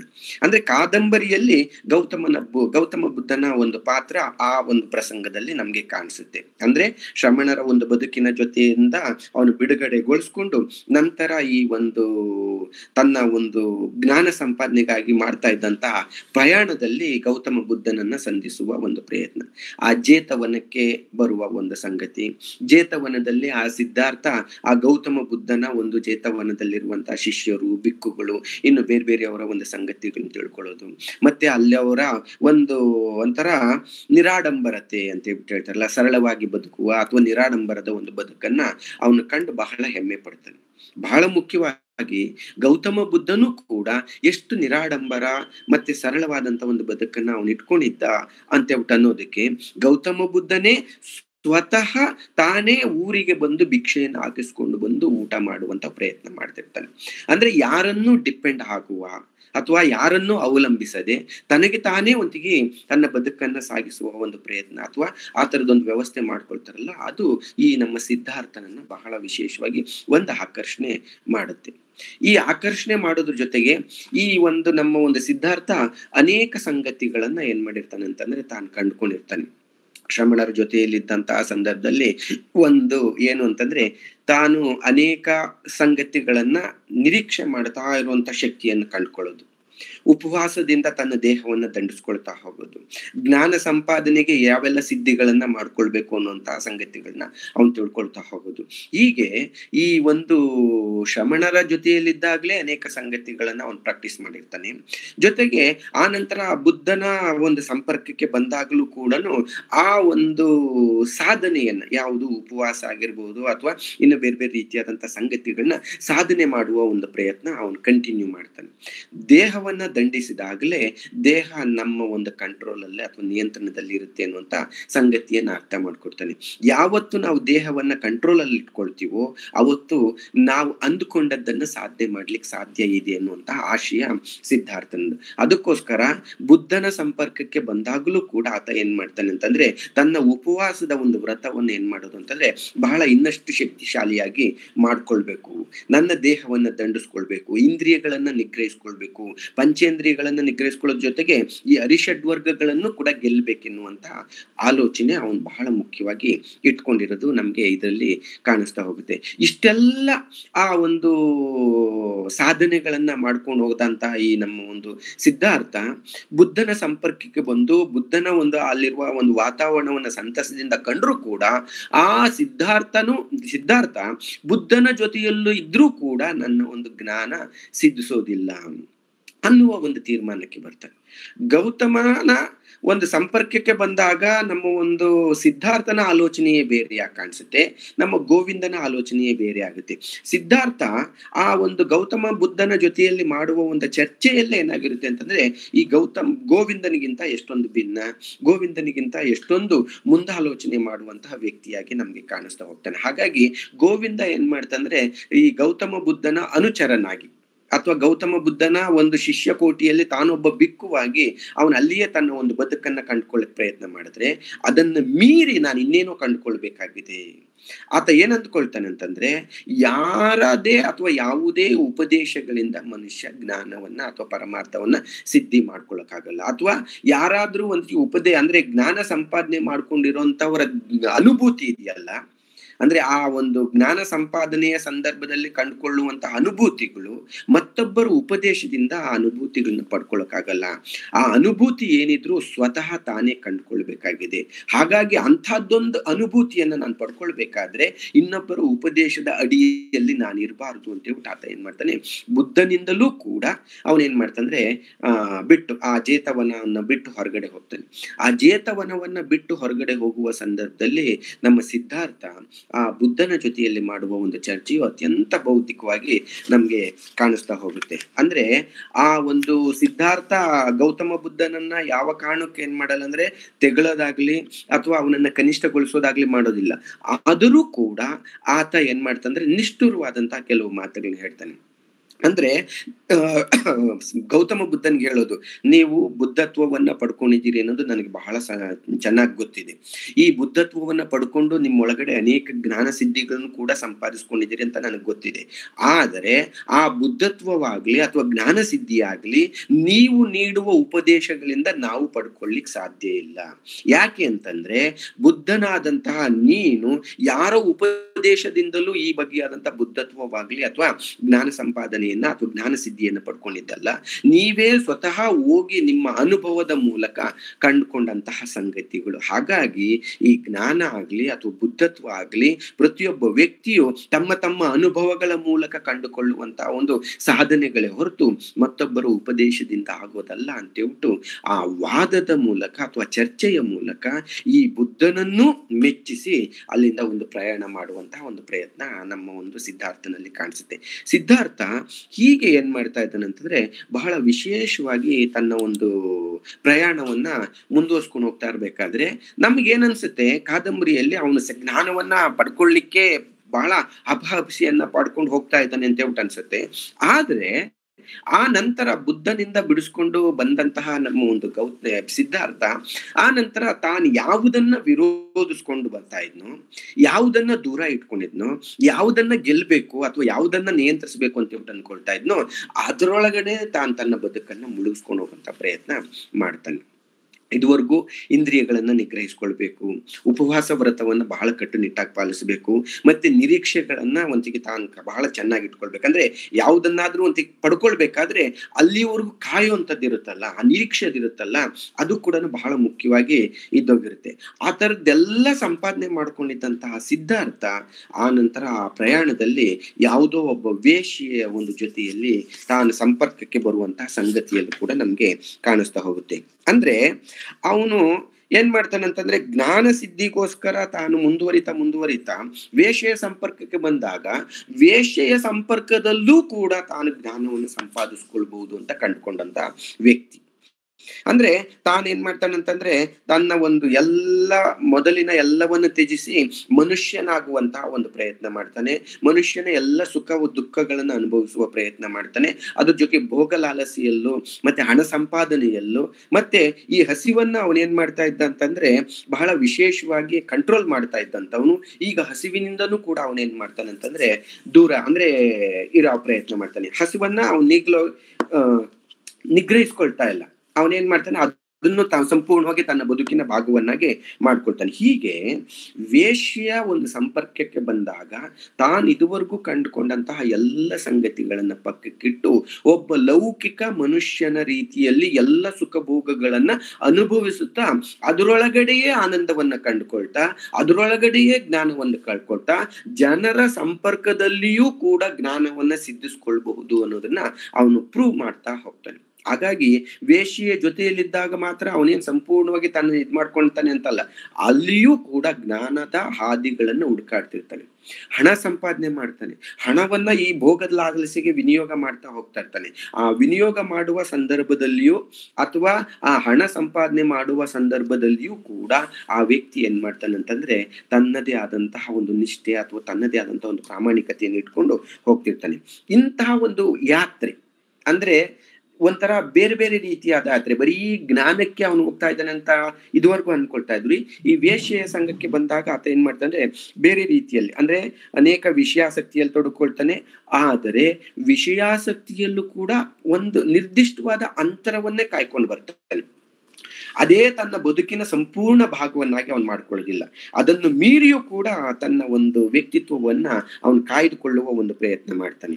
ಅಂದ್ರೆ ಆ ಒಂದು ಕಾಯ್ದುಕೊಳ್ತಾ ಏನ್ ಮಾಡ್ತಾನೆ ಆ ವಿಷಯಾಸಕ್ತಿಯಲ್ಲೂ ಕೂಡ ವಿರಕ್ತಿಯನ್ನು ಹೊಂದಿ ಅವುಗಳಿಂದಲೂ ವಿಮುಕ್ತನಾಗಿ ಅವನೇನ್ ಮಾಡ್ತಾನೆ ಒಂದು ಆತ್ಮ ಸಂತೃಪ್ತಿ ಅಥವಾ ಅಂತಿಮ ಸಿದ್ಧಿಯ ಕಡೆಗೆ ತಾನೇನ್ ಮಾಡ್ತಾನೆ ಸಾಗೋದಕ್ಕೋಸ್ಕರ ಮತ್ತೊಮ್ಮೆ ತಾನು ಸಂಪಾದಿಸಿದ ಎಲ್ಲ ಧನವನ್ನ ವಿನಿಯೋಗಿಸುವ ಅಥವಾ ಅದನ್ನೇ ಬಿಟ್ಟು ಮತ್ತೊಂದ್ ಕಡೆ ಬಂದ್ಬಿಡೋ ಒಂದು ಪ್ರಯತ್ನ ಮಾಡ್ತಾನೆ. ಒಬ್ಬ ಸಾಮಾನ್ಯ ಮನುಷ್ಯನ ರೀತಿಯಲ್ಲಿ ಬದುಕುವ ಆನಂತರ ಒಬ್ಬ ದೋಣಿ ನಡೆಸುವ ವ್ಯಕ್ತಿಯ ಜೊತೆಯಲ್ಲಿ ತನ್ನ ಬದುಕನ್ನು ಕಂಡುಕೊಳ್ಳುವ ಪ್ರಯತ್ನ ಮಾಡ್ತಾ ಹೋಗ್ತಾನೆ. ಹೀಗೆ ಈ ಸಿದ್ಧಾರ್ಥ ತನ್ನ ಬದುಕಿನಲ್ಲಿ ಅನೇಕ ರೀತಿಯಾದಂತಹ ಹಂತಗಳನ್ನ ದಾಟ್ತಾ ಕಡೆಯದಾಗಿ ಒಬ್ಬ ವ್ಯಕ್ತಿ ಯಾರು ಒಬ್ಬ ದೋಣಿ ನಡೆಸುವ ವ್ಯಕ್ತಿಯ ಜೊತೆಯಲ್ಲಿ ಏಕಾಂತವಾಗಿ ಆ ನದಿಯೊಂದಿಗೆ ಮಾತಾಡುವಂತಹ ಒಂದು ಪ್ರಯತ್ನದಲ್ಲಿಯೇ ಅದು ಅತ್ಯಂತ ಒಂದು ಪರಮಾರ್ಥ ಇದೆ ಅಂತ ತಿಳ್ಕೊಳ್ತಾನೆ. ಅಂದ್ರೆ ಇನ್ನೊಬ್ಬರ ಒಂದು ಧ್ವನಿಗಳನ್ನ ಆಲಿಸಿ ಅರ್ಥ ಮಾಡಿಕೊಳ್ಳುವ ಶಕ್ತಿಯನ್ನು ನಾವ್ ಯಾವತ್ತು ಬೆಳೆಸ್ಕೊಳ್ತೀವೋ ಅವತ್ತು ನನಗೆ ನಿಜವಾದಂತ ಜ್ಞಾನ ಸಿಗುತ್ತೆ ಅಂತ ತಿಳ್ಕೊಳ್ತಾನೆ. ಅಂದ್ರೆ ಮತ್ತೊಬ್ಬರ ಸಣ್ಣ ಧ್ವನಿಯಲ್ಲೂ ಅರ್ಥ ಇದೆ ಅಂತ ಹೇಳ್ಬಿಟ್ಟು ಅರ್ಥ ಮಾಡಿಕೊಳ್ಳುವ ಶಕ್ತಿ ಯಾವತ್ತು ಬರುತ್ತೋ ಅವತ್ತು ನಿಜವಾದಂತ ಜ್ಞಾನ ಸಿಗುತ್ತೆ ಅಂತ ತಿಳ್ಕೊಳ್ತಾ ಹೋಗ್ತಾನೆ. ಹಾಗಾಗಿ ಈ ನಮ್ಮ ಒಂದು ಸಿದ್ಧಾರ್ಥ ಮನುಷ್ಯ ಪ್ರಪಂಚದೊಂದಿಗೆ ಬದುಕಿ ಮನುಷ್ಯ ಪ್ರಪಂಚದೊಂದಿಗೆ ಏನೇನ್ ಕಂಡ್ಕೊಳ್ಬೇಕು ಅದನ್ನೆಲ್ಲ ಕಂಡುಕೊಂಡು ಆನಂತರ ಪ್ರಕೃತಿ ಪ್ರಪಂಚದೊಂದಿಗೆ ತನ್ನ ಬದುಕನ್ನ ಅವನೇನ್ ಮಾಡ್ತಾನೆ ಮುಂದುವರ್ಸ್ಕೊಂಡು ಹೋಗ್ತಾನೆ. ದೋಣಿಯಲ್ಲಿ ನೀರಿನ ಜೊತೆ ಮರ ಗಿಡಗಳ ಜೊತೆ ಅಲ್ಲಿರುವಂತಹ ಸಣ್ಣ ಪುಟ್ಟ ಪ್ರಾಣಿಗಳ ಜೊತೆ ಅಲ್ಲಿ ಏಕಾಂತವಾಗಿ ಅವುಗಳ ಧ್ವನಿಯನ್ನ ಆಲಿಸ್ಕೊಂಡು ಆ ಧ್ವನಿಗಳ ಮೂಲಕ ಏನ್ ಮಾಡ್ತಾನೆ ಅರ್ಥವನ್ನ ಹುಡುಕುವ ಅರ್ಥವನ್ನ ಕಂಡುಕೊಳ್ಳುವ ಅದರ ಮೂಲಕ ತಾನೇನೋ ಕಂಡುಕೊಳ್ಳೋ ಸಾಧನೆಯನ್ನ ಮಾಡ್ತಾ ಹೋಗ್ತಿರ್ತಾನೆ. ಈ ತರ ಈ ನಮ್ಮ ಒಂದು ಸಿದ್ಧಾರ್ಥ ತನ್ನ ಬದುಕಿನ ಅನೇಕ ಸಂಗತಿಗಳಲ್ಲಿ ಈ ಜ್ಞಾನ ಸಂಪಾದನೆ ಮಾಡ್ಲಿಕ್ಕೆ ಯಾವ್ಯಾವ ಹಾದಿಗಳಿದಾವೆ ಅಂತ ಹುಡುಕ್ತಾನೆ. ಈ ಸಂದರ್ಭಗಳಲ್ಲಿ ಗೋವಿಂದ 1-2-3 ಸಲ ಈ ನಮ್ಮ ಒಂದು ಸಿದ್ಧಾರ್ಥನನ್ನ ಕಾಣುತ್ತಾನೆ ಬಂದು.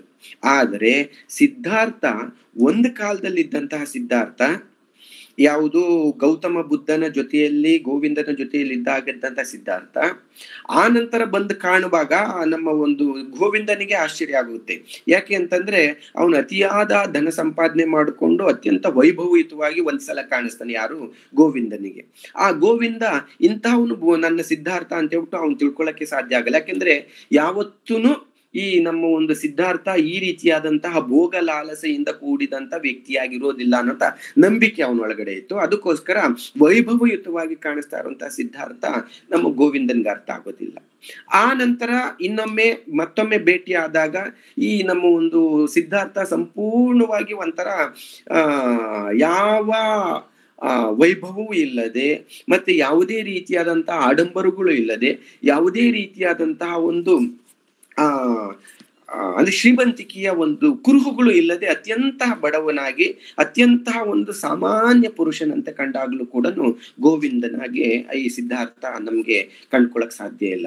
ಈ ತರ ಈ ನಮ್ಮ ಒಂದು ಸಿದ್ಧಾರ್ಥ ಬೇರೆ ಬೇರೆ ಬೇರೆ ಬೇರೆ ಕಾರಣಗಳ ಸಂದರ್ಭದಲ್ಲಿ ಕೆಲವೊಮ್ಮೊಮ್ಮೆ ಅತ್ಯಂತ ಶ್ರೀಮಂತನಾಗಿ ಕಾಣಿಸ್ತಾನೆ, ಅತ್ಯಂತ ನಿರ್ಗತಿಕನಾಗಿಯೂ ಕೂಡ ಕಾಣಿಸ್ತಾ ಹೋಗ್ತಾನೆ. ಯಾರೋ ದೋಣಿ ನಡೆಸುವ ಸಂದರ್ಭದಲ್ಲಿ ಯಾರೋ ದೋಣಿ ನಡೆಸಿದ ಒಂದು ಹಣವನ್ನು ಕೊಟ್ಟರೆ ಅದರಿಂದ ಜೀವನ ನಡೆಸುವಷ್ಟರ ಮಟ್ಟಿಗೆ ತನ್ನನ್ನು ಸರಳವಾಗಿ ತನ್ನ ಬದುಕನ್ನ ಕಂಡುಕೊಳ್ತಾನೆ. ಆ ತರ ಈ ಸಿದ್ಧಾರ್ಥ ತನ್ನ ಪ್ರಯಾಣವನ್ನ ಆತ ಮುಂದುವರ್ಸ್ಕೊಂಡು ಹೋಗ್ತಾ ಇರೋದು. ಮತ್ತೆ ಕಮಲಳಿಂದ ಕಂಡುಕೊಳ್ಳುವಂತಹ ಒಂದು ಸಂಗತಿ ಅಂದ್ರೆ ಕಮಲ ಅನ್ನುವಂತ ವೇಷಿಯ ಜೊತೆಯಲ್ಲಿ ಅವನು ಬದುಕ್ತಾ ಇದ್ದ ಕಂಡುಕೊಂಡಾಗ, ಮತ್ತೆ ಕಮಲಳನ್ನ ಬಿಟ್ಟು ಬಂದು ಅವನು ಬದುಕ್ತಾ ಇರ್ಬೇಕಾದ್ರೆ ಮತ್ತೊಮ್ಮೆ ಕಮಲಳ ಒಂದು ದರ್ಶನ ಆಗೋದು, ಅವಳ ಸಾವು, ಮತ್ತೆ ಅವಳು ಮತ್ತೆ ಈತನಿಗೆ ಹುಟ್ಟಿದಂತ ಒಂದು ಮಗ, ಆ ಮಗನಿಗೋಸ್ಕರ ಅವನು ಆಲಾಪಿಸುವ ಸಂದರ್ಭದಲ್ಲೂ ಕೂಡ ಕೆಲವೊಮ್ಮೊಮ್ಮೆ ಈ ಸಿದ್ಧಾರ್ಥ ಒಬ್ಬ ಸಾಮಾನ್ಯ ಮನುಷ್ಯನ ರೀತಿಯಲ್ಲೂ ಕಾಣಿಸ್ತಾನೆ. ಕೆಲವೊಮ್ಮೊಮ್ಮೆ ಸಿದ್ಧಾರ್ಥ ಅತಿಮಾನುಷ ವ್ಯಕ್ತಿಯಾಗಿಯೂ ಕೂಡ ನಮ್ಗೆ ಕಾಣಿಸ್ತಾ ಹೋಗ್ತಾನೆ. ಹೀಗೆ ಅನೇಕ ಘಟ್ಟಗಳಲ್ಲಿ ನಮ್ಗೆ ಸಿದ್ಧಾರ್ಥ ಬೇರೆ ಬೇರೆ ರೀತಿಯಾಗಿ ಕಾಣ್ತಾ ಪ್ರಪಂಚ ಮತ್ತೆ ಈ ಪ್ರಪಂಚದ ಪ್ರಕೃತಿಯಲ್ಲಿರುವಂತಹ ಪ್ರತಿ ಜೀವಿಯನ್ನ ಪ್ರೀತಿಸೋದ್ರ ಮೂಲಕ ನಾವೇನ್ ಮಾಡ್ಬೋದು, ಈ ಪರಮಾರ್ಥ ಅಥವಾ ಸಿದ್ಧಿಯನ್ನ ಕಂಡುಕೊಳ್ಬಹುದು ಅಂತ ಹೇಳ್ಬಿಟ್ಟು ಆತ ಹುಡುಕೊಳ್ತಾನೆ. ಹಾಗಾಗಿ ಆ ನಂತರ ಈ ಸಿದ್ಧಾರ್ಥ ಏನ್ ಮಾಡ್ತಾನೆ ಅಂತಂದ್ರೆ ಪ್ರಪಂಚವನ್ನ ಪ್ರೀತಿಸೋದಕ್ಕೆ, ಪ್ರಪಂಚದ ಜೀವಿಯನ್ನ ಪ್ರೀತಿಸೋದಕ್ಕೆ, ಪ್ರತಿಯೊಬ್ಬರ ದನಿಯನ್ನ ಆಲಿಸ್ಲಿಕ್ಕೆ, ಆ ದನಿಯಲ್ಲಿ ಓಂಕಾರವನ್ನು ಗುರುತಿಸುವ ಒಂದು ಪ್ರಯತ್ನ ಮಾಡ್ತಾ ಹೋಗೋದು ನಮ್ಗೆ ಏನಾಗುತ್ತೆ ಅಂದ್ರೆ ಇದರಲ್ಲಿ ಕಾಣಿಸ್ತಾ ಹೋಗುತ್ತೆ. ಇಂತಹ ಒಂದು ಸಂಗತಿ ಈ ಒಂದು ಕಾದಂಬರಿಯಲ್ಲಿ ನನಗೆ ಬಹಳ ಬಹಳ ಮಹತ್ವದ ಸಂಗತಿಗಳಾಗಿ ಓದ್ತಾ ಇದ್ರೆ ಯಾವುದೋ ಒಂದು ಸಿದ್ಧಿಯ ಕಡೆಗೆ ನಮ್ಮದು ಒಂದು ಪ್ರಯಾಣ ಇದರಲ್ಲಿ ಸಾಗ್ತಾ ಇದೆಯೇನೋ ಅನಿಸುವ ರೀತಿಯಲ್ಲಿ ಕಾಣಿಸ್ತಾ ಹೋಗುತ್ತೆ. ಇಂತಹ ಒಂದು ಪ್ರಯಾಣದಲ್ಲಿ ನನ್ನನ್ನು ತೊಡಗಿಸ್ಕೊಂಡಿದ್ದೆ. ಆ ತೊಡಗಿಸ್ಕೊಂಡ ಕಾರಣದಿಂದಲೇ ಈ ಕಾದಂಬರಿಯನ್ನ ನಾನು ಅನುವಾದ ಮಾಡ್ಲಿಕ್ಕೆ ಸಾಧ್ಯ ಆಯ್ತು ಅಂತ ಹೇಳಿ ನಾನು ಅಂದ್ಕೊಂಡಿದ್ದೀನಿ. ಇದಿಷ್ಟು ಮಾತುಗಳನ್ನ ನಾನು ಈ ಒಂದು ಸಿದ್ಧಾರ್ಥ ಕಾದಂಬರಿಯ ಬಗ್ಗೆ ಹೇಳ್ಬೇಕು ಅಂತ ಹೇಳ್ಬಿಟ್ಟು ಅನ್ಕೊಂಡಿದ್ದೆ. ಮತ್ತೆ ಅನುವಾದದ ಅನೇಕ ಸಂಗತಿಗಳನ್ನ ನಾನು ಇಲ್ಲಿ ಪ್ರಸ್ತಾಪ ಮಾಡೋದಿಲ್ಲ. ಎಷ್ಟೋ ಸಲ ಕೆಲವೊಮ್ಮೆ ಸಂಗತಿಗಳನ್ನ ನಾವು ಯಥಾವತ್ತ ಅಲ್ಲಿ ತರ್ಲಿಕ್ಕಾಗದೇ ಇದ್ದಾಗ ನಾವು ಬಹಳ ವಿಶೇಷವಾಗಿ ಏನ್ ಮಾಡ್ತೀವಿ ಅಂತಂದ್ರೆ ಅವುಗಳನ್ನ ಅಲ್ಲೇ ಸ್ಟ್ರಕ್ ಆಗೋಗ್ಬಿಡ್ತೀವಿ. ಆ ತರದ ಸಂಗತಿಗಳು ಕೂಡ ನನಗೆ ಈ ಒಂದು ಕಾದಂಬರಿಯನ್ನು ಅನುವಾದ ಮಾಡುವ ಸಂದರ್ಭದಲ್ಲಿ ಎದುರಾಗಿದೆ. ಅದನ್ನ ನಾನೇನು ನಿಮ್ಮ ಮುಂದೆ ಚರ್ಚೆ ಮಾಡೋದಿಲ್ಲ. ನಾನು ಈ ಕಾದಂಬರಿಯನ್ನು ಕುರಿತಾಗಿ ನನ್ನ ಈ ಮಾತುಗಳನ್ನ ನಾನು ಇಲ್ಲಿಗೆ ನಿಲ್ಲಿಸ್ತೀನಿ. ಡೋನರ್ ಸರ್ ಅವರು ಇದನ್ನ ಬಹಳ ವಿಶೇಷ ಓದಿರೋದ್ರಿಂದ ನನಗಿಂತ ಹೆಚ್ಚಿನ ಒಂದು ಮಾಹಿತಿಯನ್ನ ಈ ಕಾದಂಬರಿಯ ಬಗ್ಗೆ ಕೊಡುತ್ತಾರೆ ಅನ್ನುವಂತಹ ಒಂದು ನಂಬಿಕೆ ಇದೆ. ನನ್ನ ಮಾತುಗಳನ್ನ ಇಲ್ಲಿವರೆಗೂ ಕೇಳಿಸ್ಕೊಂಡಂತಹ ನಿಮ್ಮೆಲ್ಲರಿಗೂ, ಮತ್ತೆ ನಾನು ಮಾತಾಡ್ಲಿಕ್ಕೆ ಅವಕಾಶವನ್ನು ಮಾಡಿಕೊಟ್ಟಂತಹ ಧಾರವಾಡ ಕಟ್ಟೆಯ ಒಂದು ಎಲ್ಲ ಪದಾಧಿಕಾರಿಗಳಿಗೂ, ಮತ್ತೆ ನನ್ನ ಕಾದಂಬರಿಯನ್ನು ಕುರಿತಾಗಿ ಮಾತಾಡ್ತಾ ಇರುವಂತಹ ಸಂಗತಿಯನ್ನು ಒದಗಿಸಿದ ಎಲ್ಲರಿಗೂ ಈ ಸಂದರ್ಭದಲ್ಲಿ ನಾನು ನನ್ನ ಒಂದು ಕೃತಜ್ಞತೆಗಳನ್ನ ಹೇಳಿ ನನ್ನ ಮಾತುಗಳನ್ನ ಮುಗಿಸ್ತೀನಿ. ನಮಸ್ಕಾರ. ಧನ್ಯವಾದಗಳು ಸರ್. ಈಗ ಅಧ್ಯಕ್ಷರ ನುಡಿಗಳ ನಂತರ ಉಪನ್ಯಾಸಕರೊಂದಿಗೆ ಚರ್ಚೆಗೆ ಅವಕಾಶ ಇರುತ್ತದೆ. ಈಗ ಅಧ್ಯಕ್ಷರ ನುಡಿ ಸರ್, ಪ್ಲೀಸ್. ಎಲ್ಲರಿಗೂ ನಮಸ್ಕಾರ. ಸುರೇಶ್, ನನ್ನ ಧ್ವನಿ ಕೇಳಿಸ್ತದಲ್ಲ? ಹಾ ಸರ್, ಮಾತಾಡಿ ಸರ್. ಇಲ್ಲಿವರೆಗೆ ನಾವು ಕರ್ನಾಟಕ ಕೇಂದ್ರೀಯ ವಿಶ್ವವಿದ್ಯಾಲಯದ ಕನ್ನಡ ವಿಭಾಗದ ಪ್ರಾಧ್ಯಾಪಕ ಡಾಕ್ಟರ್ ರಾಜಣ್ಣ ಅವರ ಮಾತುಗಳನ್ನ ಕೇಳಿದ್ದೇವೆ. ಡಾಕ್ಟರ್ ರಾಜಣ್ಣ ಕನ್ನಡದ ಅತ್ಯಂತ ಮಹತ್ವದ ಸಂಶೋಧಕರು ಮತ್ತು ಅನುವಾದಕರು. ಇಲ್ಲಿಯವರೆಗೆ ಅನೇಕ ಮಹತ್ವದ ಕೃತಿಗಳನ್ನು ಬೇರೆ ಬೇರೆ ಭಾಷೆಗಳಿಂದ ಕನ್ನಡಕ್ಕೆ ತಂದಿದ್ದಾರೆ ಮತ್ತು ಅವರ ಅನೇಕ ಅನುವಾದ ಕೃತಿಗಳಿಗೆ ಪ್ರಶಸ್ತಿ ಪುರಸ್ಕಾರ ಕೂಡ ಸಂದಿವೆ. ಅಂದ್ರೆ ಕನ್ನಡದ ಓದುಗರು ಅವರ ಕೃತಿಗಳನ್ನ ಇಷ್ಟಪಡ್ತಾರೆ, ಸ್ವೀಕರಿಸಿದ್ದಾರೆ ಎನ್ನುವುದಕ್ಕೆ ಈ ಪ್ರಶಸ್ತಿ ಪುರಸ್ಕಾರಗಳು ಸಾಕ್ಷಿಯಾಗಿವೆ. ಸಿದ್ಧಾರ್ಥ ಭಾರತದ ವಿಶ್ವದ ಅತ್ಯಂತ ಮಹತ್ವದ ಕೃತಿಗಳಲ್ಲಿ ಒಂದು. Undoubtedly it is one of the master pieces of modern world. ಆಧುನಿಕ ಜಗತ್ತಿನ ಸುಮಾರು ಒಂದು 10-15 ಮೇರು ಕೃತಿಗಳಲ್ಲಿ ಸಿದ್ಧಾರ್ಥ ಕೂಡ ಒಂದು. ಇದು ಜರ್ಮನ್ ಭಾಷೆಯಲ್ಲಿ ಹರ್ಮನ್ ಹೆಸ್ ಇದನ್ನ ಬರೆದಿದ್ದಾನೆ. ಅದು ಚಿಕ್ಕ ಕಾದಂಬರಿ, 100-150 ಪುಟದ ಕಾದಂಬರಿ. ಆದ್ರೆ ಈ ಕಾದಂಬರಿ ಜಗತ್ತಿನಾದ್ಯಂತ ಓದುಗರ ಮೇಲೆ, ಲೇಖಕರ ಮೇಲೆ ತುಂಬಾ ಗಾಢವಾದ ಪ್ರಭಾವ ಬೀರಿದೆ ಮತ್ತು ಪರಿಣಾಮ ಬೀರಿದೆ. ಅನೇಕ ಕಾರಣಗಳಿಗಾಗಿ ಕಾದಂಬರಿಯ ವಸ್ತು, ಕಾದಂಬರಿಯ ಶೈಲಿ, ಕಾದಂಬರಿಯ ತಾತ್ವಿಕತೆ ಮತ್ತು ಲೇಖಕನ ದರ್ಶನ, ಅನೇಕ ಕಾರಣಗಳಿಂದ ಈ ಕಾದಂಬರಿ ಲೇಖಕರ ಮೇಲೆ ಬಹಳ ಗಾಢವಾದ ಪ್ರಭಾವವನ್ನ ಬೀರಿದೆ. ನಾನು ಈ ಕಾದಂಬರಿಯನ್ನ ಸುಮಾರು 20 ವರ್ಷಗಳ ಹಿಂದ ಓದಿದೆ. ಈ 20 ವರ್ಷಗಳಲ್ಲಿ ನಾನು ಈ ಕಾದಂಬರಿಯಿಂದ ಅನೇಕ ಸ್ಫೂರ್ತಿಯನ್ನ, ಪ್ರೇರಣೆಯನ್ನ ಪಡೆದಿದ್ದೇನೆ. ಒಬ್ಬ ಲೇಖಕನಾಗಿ, ಒಬ್ಬ ಪ್ರಾಧ್ಯಾಪಕನಾಗಿ, ಒಬ್ಬ ಓದುಗನಾಗಿ ಇದರಿಂದ ಒಂದು ರೀತಿಯ ಸ್ಫೂರ್ತಿಯನ್ನ ಪಡೆದಿದ್ದೇನೆ. ನನ್ನಲ್ಲಿ ಅನೇಕ ಹೊಸ ಸಂಗತಿಗಳು ಈ ಕಾದಂಬರಿ ಹುಟ್ಟು ಹಾಕಿವೆ. ಹೆಚ್ಚು ಈ ದಯೆ ಮತ್ತು ಪ್ರೀತಿ, ವಿಶ್ವಾಸ ಮತ್ತು ನಿಷ್ಠೆ, ಧರ್ಮದ ಬಗ್ಗೆ, ನಮ್ಮ ಧರ್ಮದ ಬಗ್ಗೆ ನಮ್ಗೆ ನಿಷ್ಠೆ ಇರಬೇಕು. ಗಾಂಧಿಯವರು ಈ ಬಗ್ಗೆ ಬಹಳ ಸ್ಪಷ್ಟವಾಗಿ ಹೇಳ್ತಾ ಇದ್ರು. ಪ್ರತಿಯೊಬ್ಬ ಮನುಷ್ಯನಿಗೆ ಧರ್ಮ ನಿಷ್ಠೆ ಅನ್ನೋದು ಇರಬೇಕು. ಸಮಾಜ ನಿಷ್ಠೆ, ದೇಶದ ಬಗ್ಗೆ ನಿಷ್ಠೆ ಇರೋ ಹಾಗೆ ಧರ್ಮದ ಬಗ್ಗೆ ನಿಷ್ಠೆ ಇರಬೇಕು. ತನ್ನ ಧರ್ಮದ ಬಗೆಗೆ, ತನ್ನ ಸ್ವಂತ ಧರ್ಮದ ಬಗೆಗೆ ನಿಷ್ಠೆ ಇರಬೇಕು ಅಂತ ಗಾಂಧಿ ಬಹಳ ಸ್ಪಷ್ಟವಾಗಿ ಹೇಳ್ತಾ ಇದ್ದ. ಇತ್ತೀಚೆಗೆ ಧರ್ಮದ ಬಗೆಗೆ ಬೇರೆ ಬೇರೆ ರೀತಿಯ ಕಲ್ಪನೆಗಳು, ವ್ಯಾಖ್ಯಾನಗಳು ಬರ್ತಾವೆ. ಅದರ ಬಗ್ಗೆ ನಾನು ಚರ್ಚೆ ಮಾಡೋದಿಲ್ಲ. ಈ ಕಾದಂಬರಿ ಬಗೆಗೆ ಇನ್ನು ಕೆಲವು ಮಾತುಗಳನ್ನು ಹೇಳೋದಾದ್ರೆ, ರಾಜಣ್ಣ ತಗ್ಗಿಯವರು ಅನೇಕ ಮಾತುಗಳನ್ನ ಹೇಳಿದ್ದಾರೆ ಸಿದ್ಧಾರ್ಥನ ಬಗೆಗೆ, ಸಿದ್ಧಾರ್ಥನ ಧರ್ಮನಿಷ್ಠೆ ಬಗೆಗೆ ಮತ್ತು ಅವನ ಆಧ್ಯಾತ್ಮಿಕ ಶಕ್ತಿಯ ಬಗೆಗೆ ಅನೇಕ ಮಾತುಗಳನ್ನ ಹೇಳಿದ್ದಾರೆ. ರಾಜಣ್ಣ ಅವರ ಈ ಕಾದಂಬರಿ ನೀವೆಲ್ಲರೂ ಓದ್ಬೇಕು. ಪ್ರತಿಯೊಬ್ಬರು ಈ ಕಾದಂಬರಿಯನ್ನ ಓದ್ಬೇಕು. ಬಹಳ ಸೊಗಸಾಗಿ ಕಾದಂಬರಿ ಕನ್ನಡದಲ್ಲಿ ಮೂಡಿ ಬಂದಿದೆ. ಈ ಕಾದಂಬರಿಯನ್ನ ನೀವು ಒಂದು ಭಾವಗೀತೆ ಓದಿದಂತೆ ಅಥವಾ ಒಂದು ದೀರ್ಘ ಕಾವ್ಯ ಓದಿದ ಅನುಭವ ನಿಮಗೆ ಆಗ್ತದೆ. ಒಂದು ಭಾವಗೀತೆ ಓದಿದ ಅನುಭವ, ಒಂದು ದೀರ್ಘ ಕವನ ಓದಿದ ಅನುಭವ ನಿಮಗೆ ಆಗ್ತದೆ. ನಾನು ಆಗಲೇ ಹೇಳಿದಾಗೆ ಈ ಕಾದಂಬರಿ ವಸ್ತುವಿನ ಕಾರಣಕ್ಕಾಗಿ ನಮ್ಮ ಮೇಲೆ ತುಂಬಾ ಗಾಢವಾದ ಪ್ರಭಾವ ಬೀರುತ್ತದೆ. ಸಿದ್ಧಾರ್ಥ ಇದು ಐತಿಹಾಸಿಕ ಸಿದ್ಧಾರ್ಥ ಅಲ್ಲ, ಇದು ಒಂದು ಕಾಲ್ಪನಿಕ ಪಾತ್ರ. ಆದ್ರೆ ಈ ಕಾದಂಬರಿಯಲ್ಲಿ ಬುದ್ಧ ಕೂಡ ಬರ್ತಾನೆ. ಬುದ್ಧನದು ಒಂದು ಪಾತ್ರ ಈ ಕಾದಂಬರಿಯಲ್ಲಿ ಇದೆ. ಈತನಿಗೆ ಅಧ್ಯಾತ್ಮದ ಬಗೆಗೆ ಬಹಳ ಒಲವು ಇರ್ತದೆ, ಹೆಚ್ಚಿನ ಒಲವು ಇರ್ತದೆ. ಹೀಗಾಗಿ ಅವನಿಗೆ ತನ್ನ ತಂದೆಯ ದಾರಿಯಲ್ಲಿ ಹೋಗದೆ ವಿಭಿನ್ನವಾದ ದಾರಿಯಲ್ಲಿ ಹೋಗಿ ತನ್ನ ಆತ್ಮದ ಅರಿವನ್ನು ಮೂಡಿಸ್ಕೊಳ್ಬೇಕು ಮತ್ತು ಈ ಸಂಸಾರದಿಂದ ಬಿಡುಗಡೆ ಹೊಂದಬೇಕು, ಜಗತ್ತಿನಿಂದ ಬಿಡುಗಡೆ ಹೊಂದಬೇಕು ಅಂತಕ್ಕಂಥ ಒಂದು ಮಹತ್ವಾಕಾಂಕ್ಷೆ ಅವನಿಗೆ ಇರ್ತದೆ. ನಾನು ಕೇವಲ ಒಂದು 5-6 ನಿಮಿಷದಲ್ಲಿ ಇನ್ನೊಂದು 2 ಸಂಗತಿಗಳನ್ನ ನಾನು ಹೇಳ್ತೇನೆ. ನೀವು ಮತ್ತೆ ರಾಜಣ್ಣವ್ರ ಜೊತೆ ನೀವು ಸಂವಾದವನ್ನ ಮಾಡ್ಬೋದು. ನನ್ನ ಸ್ಫೂರ್ತಿಯ ಬಗೆಗೆ, ಪ್ರೇರಣೆಯ ಬಗೆಗೆ ಒಂದು ಮಾತನ್ನ ಹೇಳಿದೆ. ಹೇಗೆ ಮತ್ತು ಯಾವ ಕಾರಣಕ್ಕಾಗಿ ಈ ಕಾದಂಬರಿ ನಮ್ಮಲ್ಲಿ ದೊಡ್ಡ ಮಟ್ಟದ ಸ್ಫೂರ್ತಿಯನ್ನ ಉಂಟು ಮಾಡ್ತದೆ, ನಮ್ಮಲ್ಲಿ ಧೈರ್ಯವನ್ನ ತುಂಬುತ್ತದೆ, ಛಲವನ್ನ ತುಂಬುತ್ತದೆ ಅಂತಂದ್ರೆ, ಈ ಕಾದಂಬರಿಯಲ್ಲಿ ಪದೇ ಪದೇ ಸಿದ್ಧಾರ್ಥ ಒಂದು ಮಾತನ್ನ ಹೇಳ್ತಿರ್ತಾನೆ. I can wait, I can think and I can fast ಅಂತ. I can wait, I can think and I can fast ಅಂದ್ರೆ ನಾನು ಕಾಯುತ್ತೇನೆ ಅನ್ನೋದು ಒಂದು. ನಾನು ಉಪವಾಸ ಬೀಳಬಲ್ಲೆ, ನಾನು ವಿಚಾರ ಮಾಡಬಲ್ಲೆ. ಇದು ಒಬ್ಬ ಮನುಷ್ಯನಿಗೆ ಏನು ಬೇಕು ಅಂದ್ರೆ ಮೂಲಭೂತವಾಗಿ ಕಾಯುವ, ವಿಚಾರ ಮಾಡುವ, ಉಪವಾಸ ಬೀಳುವ ಶಕ್ತಿ, ಸಾಮರ್ಥ್ಯ ಯಾವನಲ್ಲಿ ಇದೆಯೇ ಅವನು ಜಗತ್ತನ್ನ ಗೆಲ್ಬಲ್ಲ.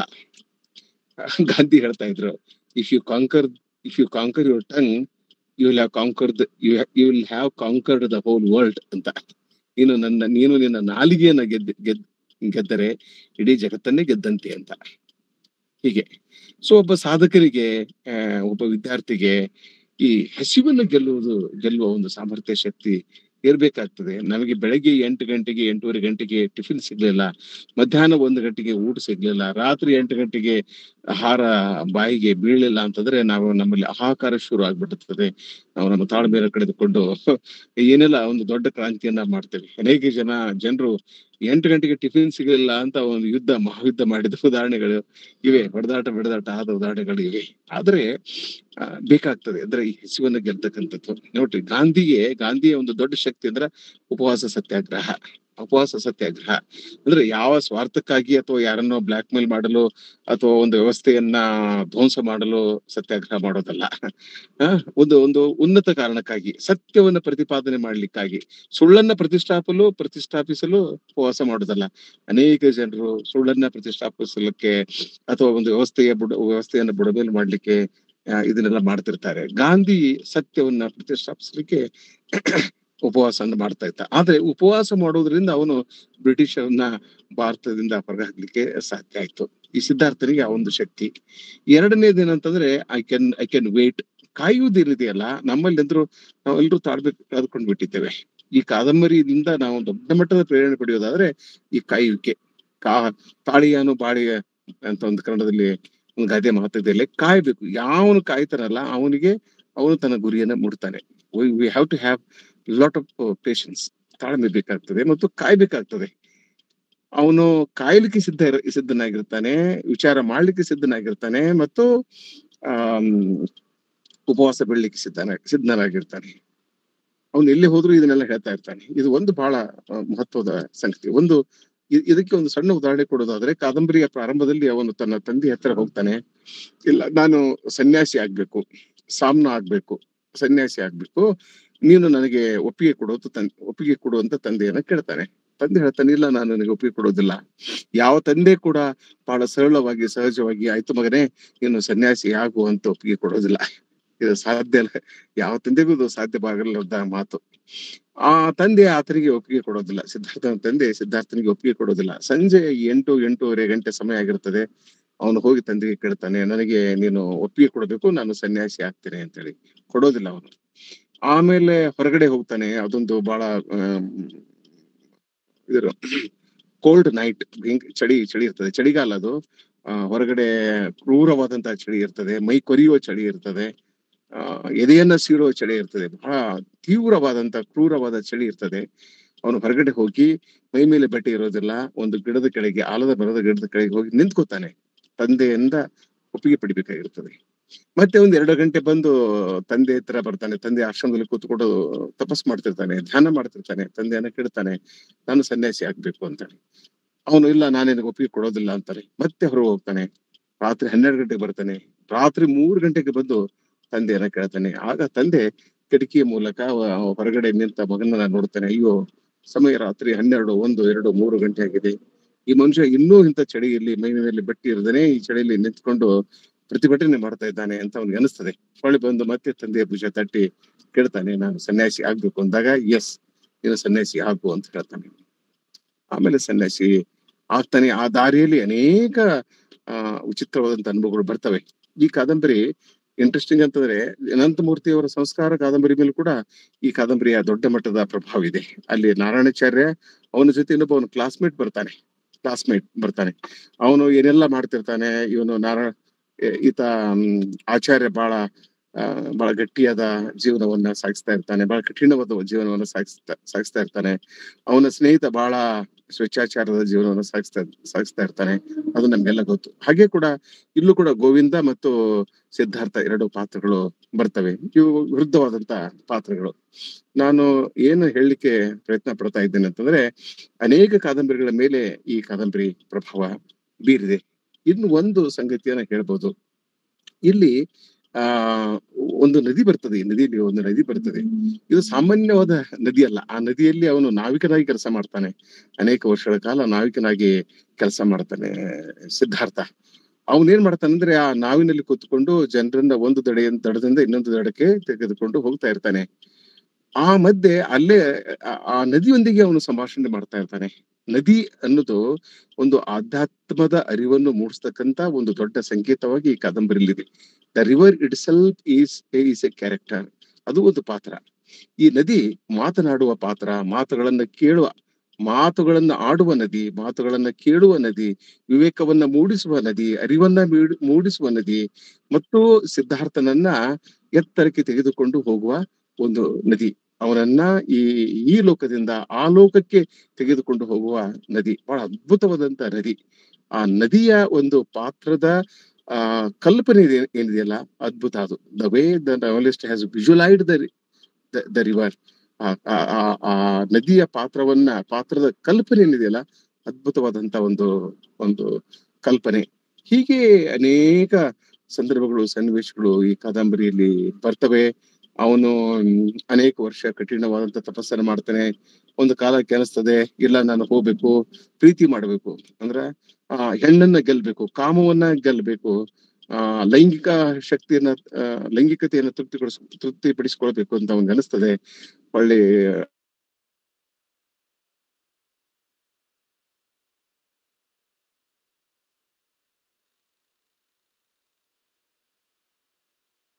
ಅವನು ಇದಕ್ ಬರ್ತಾನೆ.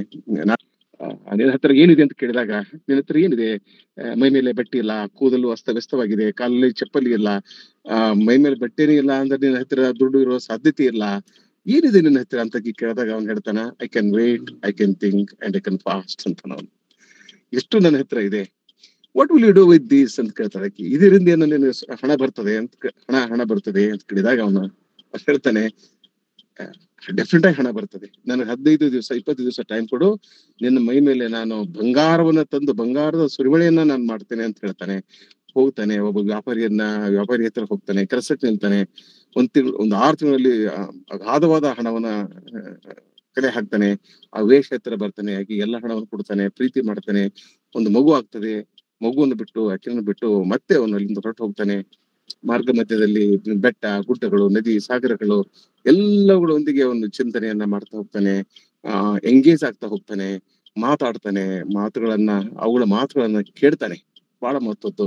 ಈಗ ಅಲ್ಲಮ ಪ್ರಭುವಿನ ಒಂದು ವಚನ ಇದೆಯಲ್ಲ, ಬೆಟ್ಟಕ್ಕೆ ಚಳಿಯಾದ ಕಂಡೆ ಅಂತ ಹೇಳ್ಕೊಂಡು, ಹಾಗೆ ಬೆಟ್ಟದ ಭಾಷೆಗಳನ್ನ ಮತ್ತು ಗಿಡಗಳ ಒಂದು ಭಾಷೆಯನ್ನ ಅವನು ಕೇಳ್ತಾನೆ, ಗಿಡಗಳ ಧ್ವನಿಯನ್ನ ಅವನು ಕೇಳ್ತಾನೆ.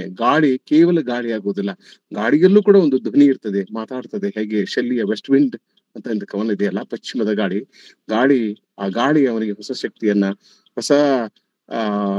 ಶಕ್ತಿಯನ್ನ ತಂದು ಕೊಡ್ತದೆ ಅಲ್ಲ. ಹಾಗೆ ಇವ್ರಿಗೂ ಕೂಡ, ಸಿದ್ಧಾರ್ಥಿಗೂ ಕೂಡ ಹೀಗೆ ಗಾಳಿ, ಮಳಿ, ಚಳಿ, ನದಿ, ಸಾಗರ ಎಲ್ಲವುಗಳಿಂದ ಅವನು ಕಲಿತಾನೆ. ಕೊನೆಗೆ ಈ ಜೀವನ್ಮರಣದಿಂದ ಬಿಡುಗಡೆ ಹೊಂದ್ತಾನೆ. ಆಮೇಲೆ ಮುಕ್ತಿಯನ್ನು ಪಡೆದುಕೊಳ್ತಾನೆ. ಅಲ್ಲಿಗೆ ಕಾದಂಬರಿ ಮುಕ್ತ ಹೋಗ್ತದೆ. ಇನ್ನು ಅನೇಕ ಸಂಗತಿಗಳು ಇವೆ. ಬೇರೆ ಸಂದರ್ಭದಲ್ಲಿ ಕಾದಂಬರಿ ಬಗ್ಗೆ ಮತ್ತೆ ಮಾತನಾಡೋಣ, ಚರ್ಚೆ ಮಾಡೋಣ. ಇಷ್ಟು ಮಾತುಗಳು ಈ ಸಂದರ್ಭದಲ್ಲಿ ಸಾಕು. ನೀವು ಈಗ ರಾಜಣ್ಣ ತೆಗಿಯವರೊಂದಿಗೆ ನಿಮ್ಮ ಸಂವಾದವನ್ನ ಮುಂದುವರಿಸಬಹುದು. ಅವರು ಕನ್ನಡದ ಬಹಳ ಮಹತ್ವದ ಅನುವಾದಕರು ಮತ್ತು ಈ ಸಿದ್ಧಾರ್ಥ ಕೃತಿಯ ಅನುವಾದಕರು ಕೂಡ. Thank you. ಧನ್ಯವಾದಗಳು ಸರ್. ಈಗ ಉಪನ್ಯಾಸಕರೊಂದಿಗೆ ಮುಕ್ತ ಚರ್ಚೆಗೆ ಅವಕಾಶವಿರಲಿದೆ. ಉಪನ್ಯಾಸಕರೊಂದಿಗೆ ಮಾತನಾಡುವವರು, ತಮ್ಮ ಅನುಭವಗಳನ್ನು ಹಂಚಿಕೊಳ್ಳುವವರು ಅಥವಾ ತಮ್ಮ ಪ್ರಶ್ನೆಗಳನ್ನು ಕೇಳುವವರು ಆಡಿಯೋವನ್ನು ಅನ್ಮ್ಯೂಟ್ ಮಾಡಿ ನೇರವಾಗಿ ಉಪನ್ಯಾಸಕರೊಂದಿಗೆ ಚರ್ಚೆಯಲ್ಲಿ ಭಾಗವಹಿಸಬಹುದು.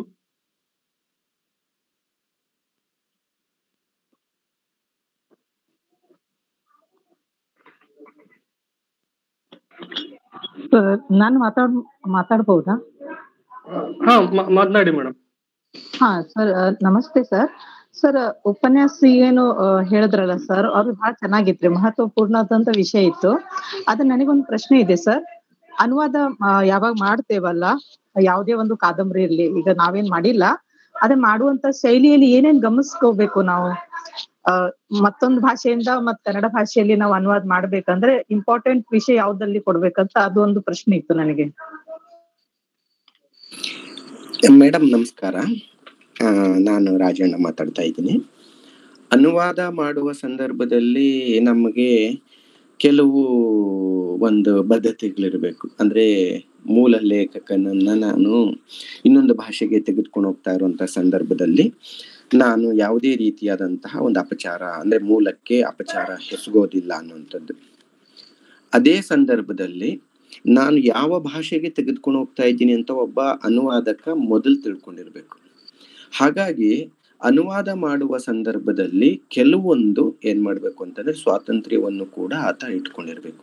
ಯಾಕೆ ಅಂತಂದ್ರೆ ಈ ಇಡಿಯಮ್ಸ್ ಅಥವಾ ಗಾದೆ, ಒಗಟು, ನುಡಿಗಟ್ಟು ಇವುಗಳೆಲ್ಲವೂ ಒಂದು ಭಾಷೆಯಲ್ಲಿರುವಂತಹ ಒಂದು ಗಾದೆ ಮತ್ತೊಂದು ಭಾಷೆಯಲ್ಲಿರಲ್ಲ, ಆದ್ರೆ ಆ ಅರ್ಥವನ್ನ ಕೊಡುವ ರೀತಿಯಲ್ಲಿ ಇರ್ತವೆ.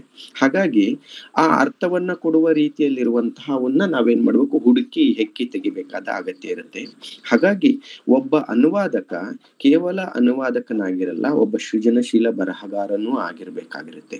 ಆಗ ಮಾತ್ರವೇ ಒಂದು ಕಾದಂಬರಿಯನ್ನ ಅಥವಾ ಒಂದು ಕಥೆಯನ್ನ ಅಥವಾ ಒಂದು ಕಾವ್ಯವನ್ನ ರೀಕನ್ಸ್ಟ್ರಕ್ಟ್ ಮಾಡ್ಲಿಕ್ಕೆ ಸಾಧ್ಯ. ಪುನರ್ ಸೃಷ್ಟಿ ಅಂತ ಹೇಳ್ತಾರಲ್ಲ, ಆ ಪುನರ್ ಸೃಷ್ಟಿ ಮಾಡ್ಲಿಕ್ಕೆ ಸಾಧ್ಯ ಆಗುತ್ತೆ. ಅದು ಬಿಟ್ಟು ಕೆಲವೊಮ್ಮೆ ನಮ್ಮ ಕನ್ನಡದಲ್ಲೇ ಅನೇಕ ಅನುವಾದಗಳಾಗಿದ್ದಾವೆ. ಈಗ ಶೇಕ್ಸ್ಪಿಯರ್ನ ಅನುವಾದಗಳಾಗ್ಲಿ ಅಥವಾ ಇನ್ನು ಬೇರೆ ಬೇರೆ ಅನುವಾದಗಳಾಗ್ಲಿ ತೆಗೆದುಕೊಂಡಾಗ ಕೆಲವು ಸಂಕ್ಷೇಪ ಅನುವಾದಗಳು, ಕೆಲವು ರೂಪಾಂತರಗಳು, ಕೆಲವು ಇನ್ನು ಭಾವಾನುವಾದಗಳು, ಇನ್ನು ಬೇರೆ ಬೇರೆ ರೀತಿಯಾದಂತ ವಿಸ್ತಾರ ಅನುವಾದಗಳು ಕೂಡ ಆಗಿರೋ ಸಾಧ್ಯತೆಗಳಿರ್ತವೆ. ಆ ತರದ ಅನುವಾದಗಳು ಕೂಡ ನಮ್ಮಲ್ಲಿದ್ದಾವೆ. ಇವಾಗ ಶೇಕ್ಸ್ಪಿಯರ್ನ ಅನೇಕ ನಾಟಕಗಳನ್ನ ತೆಗೆದುಕೊಳ್ರಿ, ಅವ್ರು ಏನ್ ಮಾಡಿದ್ರು, ಶೇಕ್ಸ್ಪಿಯರ್ನ ಒಂದು ವಸ್ತುವನ್ನ ತೆಗೆದುಕೊಂಡ್ರು, ಆದ್ರೆ ವಾತಾವರಣ ಮತ್ತು ಪಾತ್ರದ ಹೆಸರುಗಳನ್ನೆಲ್ಲ ಕನ್ನಡಕ್ಕೆ ಒಗ್ಗುವ ರೀತಿಯಲ್ಲಿ ಹೆಸರುಗಳನ್ನ ಬದಲಾವಣೆ ಮಾಡಿಕೊಂಡ್ರು. ಈ ತರದ ರೂಪಾಂತರಗಳಿರುತ್ತೆ. ಇವಾಗ ತೇಜಸ್ವಿ ಅವರು ಜಿಮ್ ಕಾರ್ಬೆಟ್ ಮತ್ತೆ ಕೆನೆತ್ ಆಂಡರ್ಸನ್ ಅವರ ಅನೇಕ ಸಾಹಸದ ಕಥೆಗಳನ್ನ ತರಬೇಕಾದಾಗ ಅವ್ರೇನ್ ಮಾಡ್ತಾರಂತಂದ್ರೆ ನಮ್ಮ ನಾಡಿನ ಒಂದು ಪ್ರದೇಶಗಳನ್ನ ಅಥವಾ ನಮ್ಮ ನಾಡಿನ ಬೇರೆ ಬೇರೆ ಹೆಸರುಗಳನ್ನ ಇಟ್ಟು ಅನುವಾದ ಮಾಡುವ ಒಂದು ಪ್ರಯತ್ನ ಮಾಡ್ತಾರೆ. ಈ ತರದ ಅನುವಾದಗಳು ಇದೆ. ಮೂಲ ಲೇಖಕರು ಇಟ್ಟಿರುವಂತಹ ಹೆಸರುಗಳನ್ನೇ, ಮೂಲ ಲೇಖಕರು ಇಟ್ಟಿರುವಂತಹ ಈ ಪ್ರದೇಶಗಳನ್ನೇ ಕೂಡ ಇಟ್ಕೊಂಡು ಅನುವಾದ ಮಾಡೋದಿರುತ್ತೆ. 2 ರೀತಿಯಾದ ಅಥವಾ 3 ರೀತಿಯಾದಂತ ಅನುವಾದಗಳಿರುತ್ತೆ. BM ಶ್ರೀ ಅವರು ಇಂಗ್ಲಿಷ್ ಗೀತೆಗಳನ್ನ ಕನ್ನಡಕ್ಕೆ ತರುವ ಸಂದರ್ಭದಲ್ಲಿ ಅದರೊಳಗಡೆ ಅವರು ತಮ್ಮದೇ ಆದಂತಹ ಒಂದು ಸೃಜನ ಸ್ವಾತಂತ್ರ್ಯವನ್ನ ಪಡ್ಕೊಂಡಿದ್ದಾರೆ. ಈ ದುಃಖ ಸೇತು ಅನ್ನುವಂತ ಒಂದು ಕವಿತೆ ನೀವು ಓದಿರ್ತೀರೇನೋ ಅಂತ ಹೇಳ್ಬಿಟ್ಟು ಅನ್ಕೊಂಡಿದ್ದೀನಿ. ದುಃಖ ಸೇತು ಅನ್ನುವಂತಹ ಕವಿತೆಯನ್ನ ಕನ್ನಡಕ್ಕೆ ಅನುವಾದ ಮಾಡ್ತಾ ಇದ್ದಾಗ ಕನ್ನಡದ ಜನರ ಒಂದು ನಾಡಿ ಮಿಡಿತಕ್ಕೆ ಹೇಗೆ ಅದನ್ನು ಒಗ್ಗಿಸ್ಬೇಕು ಅಂತ ಹೇಳ್ಬಿಟ್ಟು ವಿಸ್ತಾರ ಅನುವಾದ ಮಾಡಿದ್ದಾರೆ. ಅಂದ್ರೆ ಅಲ್ಲಿಲ್ಲದ ಸಂಗತಿಯನ್ನು ಕೂಡ ಸ್ವಲ್ಪ ಸೇರಿಸಿ ಆ ಕಾವ್ಯಕ್ಕೆ ಇನ್ನಷ್ಟು ಶಕ್ತಿ, ಇನ್ನಷ್ಟು ಪರಿಣಾಮ ಬರುವ ರೀತಿಯಲ್ಲಿ ಮಾಡಿದ್ದಾರೆ. ಹಾಗಾಗಿ ಅನುವಾದ ಮಾಡುವ ಸಂದರ್ಭದಲ್ಲಿ ಈ ಮೂಲ ಲೇಖಕನಿಗೆ ಎಷ್ಟು ನಿಷ್ಠನಾಗಿರ್ತಾರೋ ಅಷ್ಟೇ ಸ್ವಲ್ಪ ಒಂಚೂರು ಯಾವ ಭಾಷೆಗೆ ತೆಗೆದುಕೊಂಡು ಹೋಗ್ತಾ ಇದ್ದೀನಿ ಅನ್ನುವಂತಹ ಒಂದು ತಿಳುವಳಿಕೆಯನ್ನ ಇಟ್ಕೊಂಡು ಕೆಲವು ಸ್ವಾತಂತ್ರ್ಯಗಳನ್ನು ಕೂಡ ಅವ್ರೇನ್ ಮಾಡ್ಬೇಕಾಗಿರುತ್ತೆ ಅಂತಂದ್ರೆ ತೆಗೆದುಕೊಳ್ಬೇಕಾಗಿರುತ್ತೆ. ಆಗ ಮಾತ್ರವೇ ಒಂದು ಕಾದಂಬರಿ ಇನ್ನೊಂದು ಭಾಷೆಯಲ್ಲಿ ಆ ಇನ್ನೊಂದು ಭಾಷೆಯ ಓದುಗರನ್ನ ತಲುಪಲಿಕ್ಕೆ, ಕನ್ನಡದ್ದೇ ಅಥವಾ ಕನ್ನಡದ ಓದುಗರಿಗೆ ಎಲ್ಲಿಯೂ ತೊಡಕಾಗುವುದಿಲ್ಲ ಅನ್ನುವಂತಹ ರೀತಿಯಲ್ಲಿ ಅನುವಾದ ಮಾಡ್ಲಿಕ್ಕೆ ಸಾಧ್ಯ ಆಗುತ್ತೆ ಮೇಡಮ್. ಇದು ನನ್ನ ಅನುಭವ ಮತ್ತೆ ನನ್ನ ಒಂದು ಅನಿಸಿಕೆ ಕೂಡ. ಹಾ ಸರ್, ಇದು ವಿಷಯ ನಮ್ಗೆ ತಿಳಿಯಿತು ಸರ್. ಬಹಳ ಧನ್ಯವಾದ ಸರ್. ಇದೇ ಪ್ರಶ್ನೆ ಇತ್ತು ನನಗೆ. ಮತ್ತೆ ಸರ್, ನೀವೇನು ಗೌತಮ್ ಬುದ್ಧ ಸಿದ್ಧಾರ್ಥ ಬಗ್ಗೆ ಕೆಲವು ವಿಷಯಗಳು ಹೇಳಿಕೊಟ್ರೆ ಅದು ಬಹಳ ಮಹತ್ವಪೂರ್ಣವಾದಂತ ವಿಷಯಗಳು. ಇವತ್ ನಾಳೆ ಜನ ಜಾಸ್ತಿ ಅಧ್ಯಾತ್ಮದ ವಿಷಯ ಸ್ವಲ್ಪ ಕಡಿಮೆ ಮಾತಾಡ್ತಾರೆ. ಆದ್ರೆ ನಾನು ಸಾಮಾನ್ಯವಾಗಿ ಕೇಂದ್ರೀಯ ವಿಶ್ವವಿದ್ಯಾಲಯದ ಉಪನ್ಯಾಸನು ಕೇಳ್ತಾನೆ ಇರ್ತೇನೆ. ಆದ್ರೆ ಸರ್ ಸಾಮಾನ್ಯವಾಗಿ ಇದೇ ವಿಷಯಗಳನ್ನು ಜಾಸ್ತಿ ಇಟ್ಟಿರ್ತಾರೆ. ಪರಮಾರ್ಥ ಅಂದ್ರೆ ಆಧ್ಯಾತ್ಮಿಕ ವಿಷಯ. ಅದು ನನಗೆ ಸ್ವಲ್ಪ ಇಂಟ್ರೆಸ್ಟ್ ಅಂತೆಲ್ಲ ವಿಷಯಗಳಲ್ಲಿ. ಧನ್ಯವಾದ ಸರ್, ನೀವು ಬಹಳ ಚೆನ್ನಾಗಿ ಹೇಳಿದ್ರಿ. ಮೇಡಮ್, ಅದ್ ನನ್ನ ವಸ್ತು ಅಲ್ಲ, ಆಕ್ಚುಲಿ ಹರ್ಮನ್ ಹೇಸ್ ಅವರ ಒಂದು ವಸ್ತು. ಅದನ್ನ ಅವರ ಒಂದು ವಸ್ತುವನ್ನ, ಅವರ ವಿಷಯವನ್ನ, ಅವರ ಆಶಯವನ್ನ ಕನ್ನಡದಲ್ಲಿ ನಿಮ್ಗೆ ಹೇಳಿದೀನಿ ಅಷ್ಟೇ. ಹಾಗಾಗಿ ನಿಮ್ಮ ಧನ್ಯವಾದಗಳೆಲ್ಲ ಹರ್ಮನ್ ಹೇಸ್ ಅನ್ನುವಂತಹ ಕಾದಂಬರಿಕಾರರಿಗೆ ಸಲ್ಬೇಕು madam. Okay sir, thank you sir.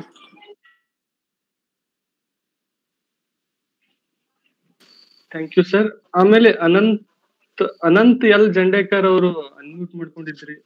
Sir ನಮಸ್ತೆ ಸರ್. ನಾನು ಅನಂತ್ ಎಲ್ ಜಂಡೇಕರ್ ಅಂತ ಹೇಳ್ಕೊಂಡು ವಿಜಯನಗರ ಕೃಷ್ಣದೇವರ ಯೂನಿವರ್ಸಿಟಿ ಸಮಾಜ ವಿಜ್ಞಾನ ನಿಕಾಯದ ಡೀನ್ರು ಮತ್ತು ವಿದ್ಯಾ ವಿಷಯಕ ಪರಿಷತ್ ಸದಸ್ಯರು ಮತ್ತು ಸಿಂಡಿಕೇಟ್ ಸದಸ್ಯರು ಸರ್. ಮೊದಲನೇದಾಗಿ ಈ ಅವಕಾಶವನ್ನು ಒದಗಿಸಿಕೊಟ್ಟಿರ್ತಕ್ಕಂತ ಸಾಹಿತ್ಯ ಪ್ರೇಮಿಗಳು ಮತ್ತು ಈ ಧಾರವಾಡ ಸಾಹಿತ್ಯ ನೆಲೆಯ ಪ್ರಬುದ್ಧ ವ್ಯಕ್ತಿಗಳಾಗಿರ್ತಕ್ಕಂಥ ಮಾನ್ಯ ಕುಲಸಚಿವರಾಗಿರುವ ಬಸವರಾಜ ಡೂನೂರವರಿಗೆ ನನ್ನ ಹೃದಯಪೂರ್ವಕ ಧನ್ಯವಾದಗಳು ಸರ್. ಮೊದಲನೇದಾಗಿ ನನ್ನ ಒಂದು ಪ್ರಶ್ನೆ ಏನಂದ್ರೆ, ಇಡೀ ಮಾನವನ ಜಗತ್ತಿನ ಒಂದು ಕುಲದಲ್ಲಿ 3 ಭಾಗಗಳನ್ನಾಗಿ ವಿಂಗಡಣೆ ಮಾಡೋದನ್ನ ನಾನು ಓದ್ಕೊಂಡೇನಿ ಸರ್. ಒಂದು ಪ್ರಜ್ಞಾವಂತರು, ಒಂದು ಬುದ್ಧಿವಂತರು ಮತ್ತು ಇನ್ನೊಂದು ಜ್ಞಾನವಂತರು.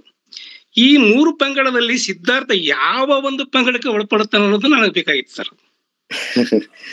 ಬಹಳ ಮುಖ್ಯವಾದ ಪ್ರಶ್ನೆ ಮತ್ತು ನಮ್ಮನ್ನ ಬಹಳ ಪರೀಕ್ಷಿಸುವ ಪ್ರಶ್ನೆಯೂ ಕೂಡ. ಪರೀಕ್ಷಿಸುವ ಪ್ರಶ್ನೆ ಅಲ್ಲ ಸರ್, ಅಂದ್ರೆ ನಾನು ಓದಿ ತಿಳ್ಕೊಂಡಿದ್ದೆ ಸರ್. ನಾನು ಸುಮಾರು ಈಗಾಗಲೇ ಪುಸ್ತಕಗಳನ್ನು ಬರ್ದಿದ್ದೀನಿ ಸರ್, ಬಹಳಷ್ಟು ಇಂಗ್ಲಿಷ್ ನಲ್ಲಿ ಬರ್ದೀನಿ, ಕನ್ನಡನೂ ಬರ್ದೀನಿ, ಸಾಕಷ್ಟು ಪ್ರೈಸ್ಗಳು ಬಂದಿದಾವ ಸರ್. ಬಹಳ ಸಂತೋಷ. ಅದಕ್ಕೋಸ್ಕರ ನನಗೆ ನನ್ನ ಅನುಭವವನ್ನು ತಮ್ಮ ಜೊತೆ ಹಂಚ್ಕೊಳ್ಳೋಕೋಸ್ಕರ ಅಂದ್ರೆ 3 ಹಂತಗಳದಾವ ಸರ್. ಇಲ್ಲಿ ನೀವು ಬುದ್ಧಿವಂತ ಮತ್ತೆ ಜ್ಞಾನವಂತ ಮತ್ತೆ ಆಮೇಲೆ ಇನ್ನೊಂದು ಶಬ್ದ ಏನ್ ಬಳಸಿದ್ರಿ ಸರ್? ಸಾರಿ, ಪ್ರತಿಭಾವಂತ ಸರ್. ಪ್ರತಿಭಾವಂತ. ಇಲ್ಲಿ ಆಕ್ಚುಲಿ ನಾವು ಈ ಸಿದ್ಧಾರ್ಥನ ಪಾತ್ರವನ್ನ ನೋಡ್ಕೊಳ್ತಾ ಇದ್ದಾಗ, ಓದ್ದಾಗ ಅಥವಾ ಆ ಪಾತ್ರದೊಳಕ್ಕೆ ಇಳಿತಾ ಹೋದಾಗ ಆಗ ಬಹಳ, ಇವಾಗ ಡೋನೂರ್ ಸರ್ ಹೇಳಿದ್ರು ಮತ್ತೆ ನಾನು ಆರಂಭದಲ್ಲಿ ಹೇಳಿದೆ, ಒಬ್ಬ ವ್ಯಕ್ತಿಯನ್ನ ಹೇಗೆ ಒಪ್ಪಿಸಬೇಕೆನ್ನುವಂತಹ ನಿಜವಾದ ತಿಳುವಳಿಕೆ, ಬುದ್ಧಿವಂತಿಕೆ ಅವನ ಹೊರಗಡೆ ಇದೆ. ಅಂದ್ರೆ ಡೋನೂರ್ ಸರ್ ಹೇಳಿದ್ರು, ನಾನು ಅನುವಾದ ಮಾಡುವ ಸಂದರ್ಭದಲ್ಲಿ ತನ್ನ ತಂದೆಯ ಬಳಿಗೆ ಆತ ಬರ್ತಾನೆ. ಬಂದಂತಹ ಸಂದರ್ಭದಲ್ಲಿ ಆತ ಏನ್ ಮಾಡ್ತಾನೆ ಅಂದ್ರೆ ತನ್ನ ತಂದೆಯ ಬಳಿ ಹೇಳ್ತಾನೆ, ನಾನು ಶ್ರಮಣರ ಜೊತೆಯಲ್ಲಿ ಸೇರ್ಬೇಕು ಅಂತ ಇದ್ದೀನಿ, ನಿಮ್ಮ ಅನುಮತಿ ಕೊಡಿ ಅಂತ.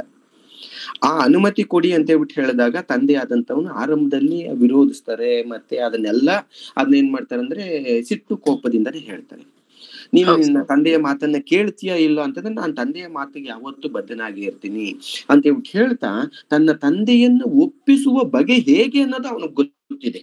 ಅಂದ್ರೆ ಅವರು ಡೋನರ್ ಸರ್ ಹೇಳಿದ್ರಲ್ಲ, ಈ ತಂದೆ ಏನ್ ಮಾಡ್ತಾನೆ ಅಂತಂದ್ರೆ ಅನೇಕ ಸಲ ತನ್ನ ಮಗ ನಿಂತ ಕಡೆನೆ ನಿಂತಿರ್ತಾನೆ, ಕದಲ್ದೆ ಕೈ ಕೊಟ್ಕೊಂಡು ನಿಂತಿರ್ತಾನೆ. ಒಂದ್ ಕಡೆ ಕದಲ್ದೆ ಕೈ ಕೊಟ್ಕೊಂಡು ನಿಂತ್ಕೊಂಡು ತನ್ನ ಒಂದು ಆಶಯಕ್ಕೋಸ್ಕರ ಆತರ ಒಂದು ನಿಂತ್ಕೊಳ್ಳೋದಿದೆಯಲ್ಲ, ನಿರೀಕ್ಷೆ ಅಥವಾ ಕಾಯೋದಿದೆಯಲ್ಲ, ಅದು ಗ್ರೇಟ್. ಬುದ್ಧಿವಂತಿಕೆ ಇದ್ದಾಗ ಮಾತ್ರವೇ ಅದನ್ನೆಲ್ಲ ನಾವು ತಿಳ್ಕೊಳ್ಳಕ್ ಸಾಧ್ಯ ಆಗಿರುತ್ತೆ. ಇದು ಬಹಳ ಮುಖ್ಯವಾಗಿ ಅವನು ಬುದ್ಧಿವಂತ ಅಂತ ಹೇಳಲಿಕ್ಕೆ.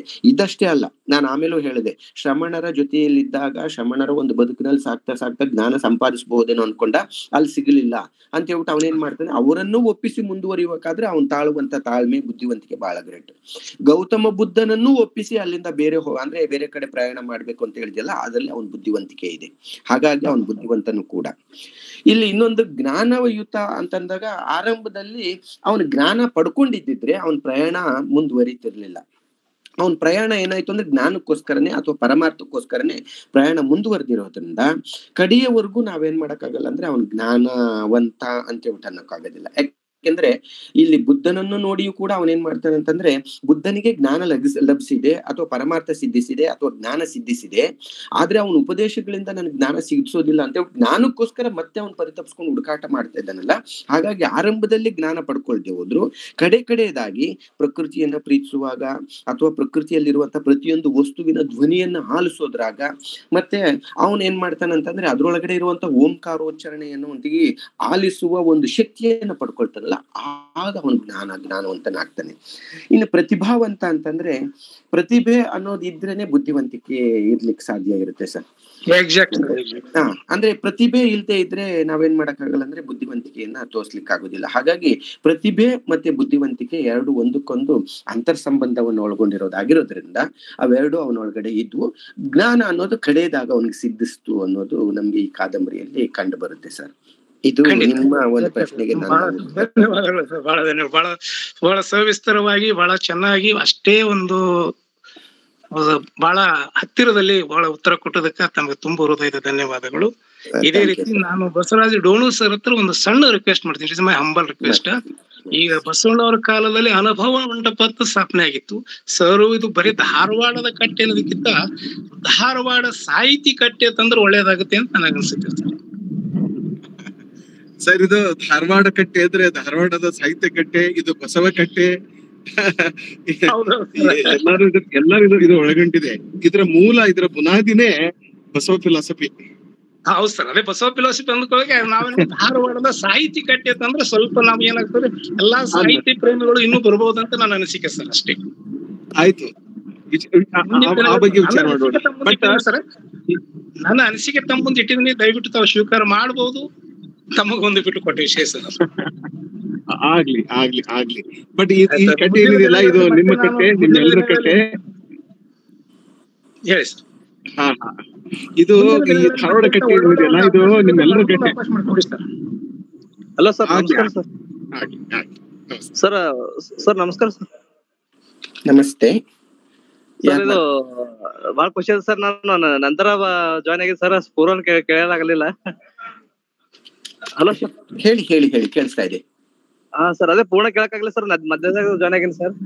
ಓಕೆ, ಮತ್ತೊಮ್ಮೆ ಹೇಳ. ಅದೇ ಸರ್ ಇನ್ನೊಂದು ನಂಗ ಕುವೆಂಪು ಅವ್ರದ್ದು ಕುವೆಂಪುರ ಕಾದಂಬರಿ ಸರ್ ಕಾನೂನು ಹೆಗ್ಗಡತಿ. ಅಲ್ಲ ಹೂವೇನು ಸಿದ್ಧಾರ್ಥನ ಅಲ್ಲೆಲ್ಲ ಅನ್ವಯಿಸ್ಕೋಬೇಕ ಆಗಲ್ಲ ಸರ್, ಆತರ ನಂದು ಪ್ರಶ್ನೆ ಐತೆ ಸರ್.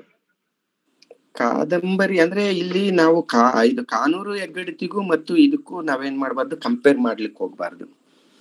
ಇಲ್ಲಿ ಕಾನೂರು ಹೆಗ್ಗಡತಿಯ ಒಂದು ವಸ್ತು ಮತ್ತೆ ಅದರ ಒಂದು ವಿಚಾರಗಳು ಬೇರೆ. ಈ ಒಂದು ಸಿದ್ಧಾರ್ಥ ಕಾದಂಬರಿ ಒಂದು ಜ್ಞಾನದ ಹುಡುಕಾಟ ಮತ್ತೆ ಸಿದ್ಧಾರ್ಥ ಅಂತಾರಲ್ಲ ಸರ್, ಆತರ ಯಾವ್ದು ಹೂವೇನ ಪಾತ್ರ ಬರೋದು ಕೂಡ ಸಿದ್ಧಾರ್ಥನೇ ಅಂತಾರಲ್ಲ ಸರ್. ಅಂದ್ರೆ ಹೂವೇನು ಕೂಡ ಏನ್ ಮಾಡ್ತಾನೆ ಅಂತಂದ್ರೆ ಆರಂಭದಲ್ಲಿ ಆತ ಒಂದು ಆಧ್ಯಾತ್ಮದ ಒಂದು ಇವನ್ನ ಏನ್ ಮಾಡ್ತಾನೆ ತನ್ನ ಬದುಕಿಗೆ ಅಳವಡಿಸ್ಕೊಳ್ತಾ ಹೋಗ್ತಾನೆ.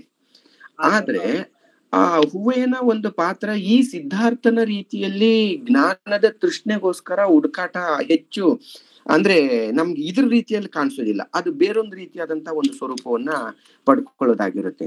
ನೀವು ಹೂವಯ್ಯನ ಮತ್ತೆ ಈ ಸಿದ್ಧಾರ್ಥನನ್ನ ಒಟ್ಟೊಟ್ಟಿಗೆ ಸ್ವಲ್ಪ ಒಂಚೂರು ನೋಡೋದು ಕಷ್ಟ. ಆದ್ರೆ ಇಬ್ಬರ ಆಶಯಗಳು ಕೂಡ ಒಂದೇ. ಏನು, ಆತನು ಕೂಡ ಏನ್ ಮಾಡ್ತಾನೆ ಆಧ್ಯಾತ್ಮದ ಕಡೆಗೆ ಮತ್ತೆ ಇನ್ಯಾವುದೋ ಒಂದು ಜ್ಞಾನದ ಕಡೆಗೆ ಒಂಥರ ಆತುರಿತಾರಂಥದ್ದು. ಅಲ್ಲಿರುವಂತ ಅವನ ಒಂದು ತಮ್ಮನ ಒಂದು ಅಂದ್ರೆ ಆಲೋಚನೆಗಳು ಮತ್ತೆ ಹೂವೆಯನ ಆಲೋಚನೆಗಳು ಬೇರೆ ಬೇರೆ ರೀತಿಯಲ್ಲಿ ಇರ್ತವೆ.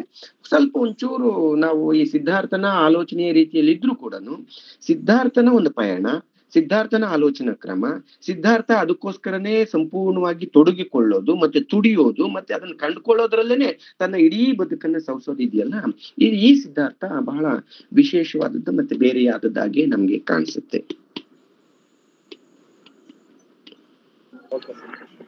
ಧನ್ಯವಾದಗಳು ಸರ್. ಸರ್ ಸಂಗಪ್ಪ ತೌಡಿ ಸರ್, ನೀವು ಈ ಒಂದು ಉಪನ್ಯಾಸವನ್ನು ಮಿಸ್ ಮಾಡ್ಕೊಳ್ಳೋ ಸಾಧ್ಯತೆ ಇಲ್ಲ. ಯಾಕಂದ್ರೆ ಧಾರವಾಡ ಕಟ್ಟೆ ಧಾರವಾಡ ಯೂಟ್ಯೂಬ್ ಚಾನಲ್ದಲ್ಲಿ ಈ ಒಂದು ಉಪನ್ಯಾಸ ಯಾವಾಗಲೂ ಶಾಶ್ವತವಾಗಿರುತ್ತದೆ. ನೀವು ಧಾರವಾಡ ಕಟ್ಟೆ ಧಾರವಾಡ ಯೂಟ್ಯೂಬ್ ಚಾನಲ್ ಅನ್ನು ವೀಕ್ಷಿಸುವ ಮೂಲಕ ಈ ಉಪನ್ಯಾಸವನ್ನು ಯಾವಾಗ ಬೇಕಾದ್ರೂ ನೀವು ಎಲ್ಲೇ ಇದ್ರೂ ಸಹಿತ ಆನಂದಿಸಬಹುದೆಂದು ಒಂದು ಸಣ್ಣ ಮಾಹಿತಿ. Thank you sir. ಮತ್ತೆ ಯಾರಾದ್ರೂ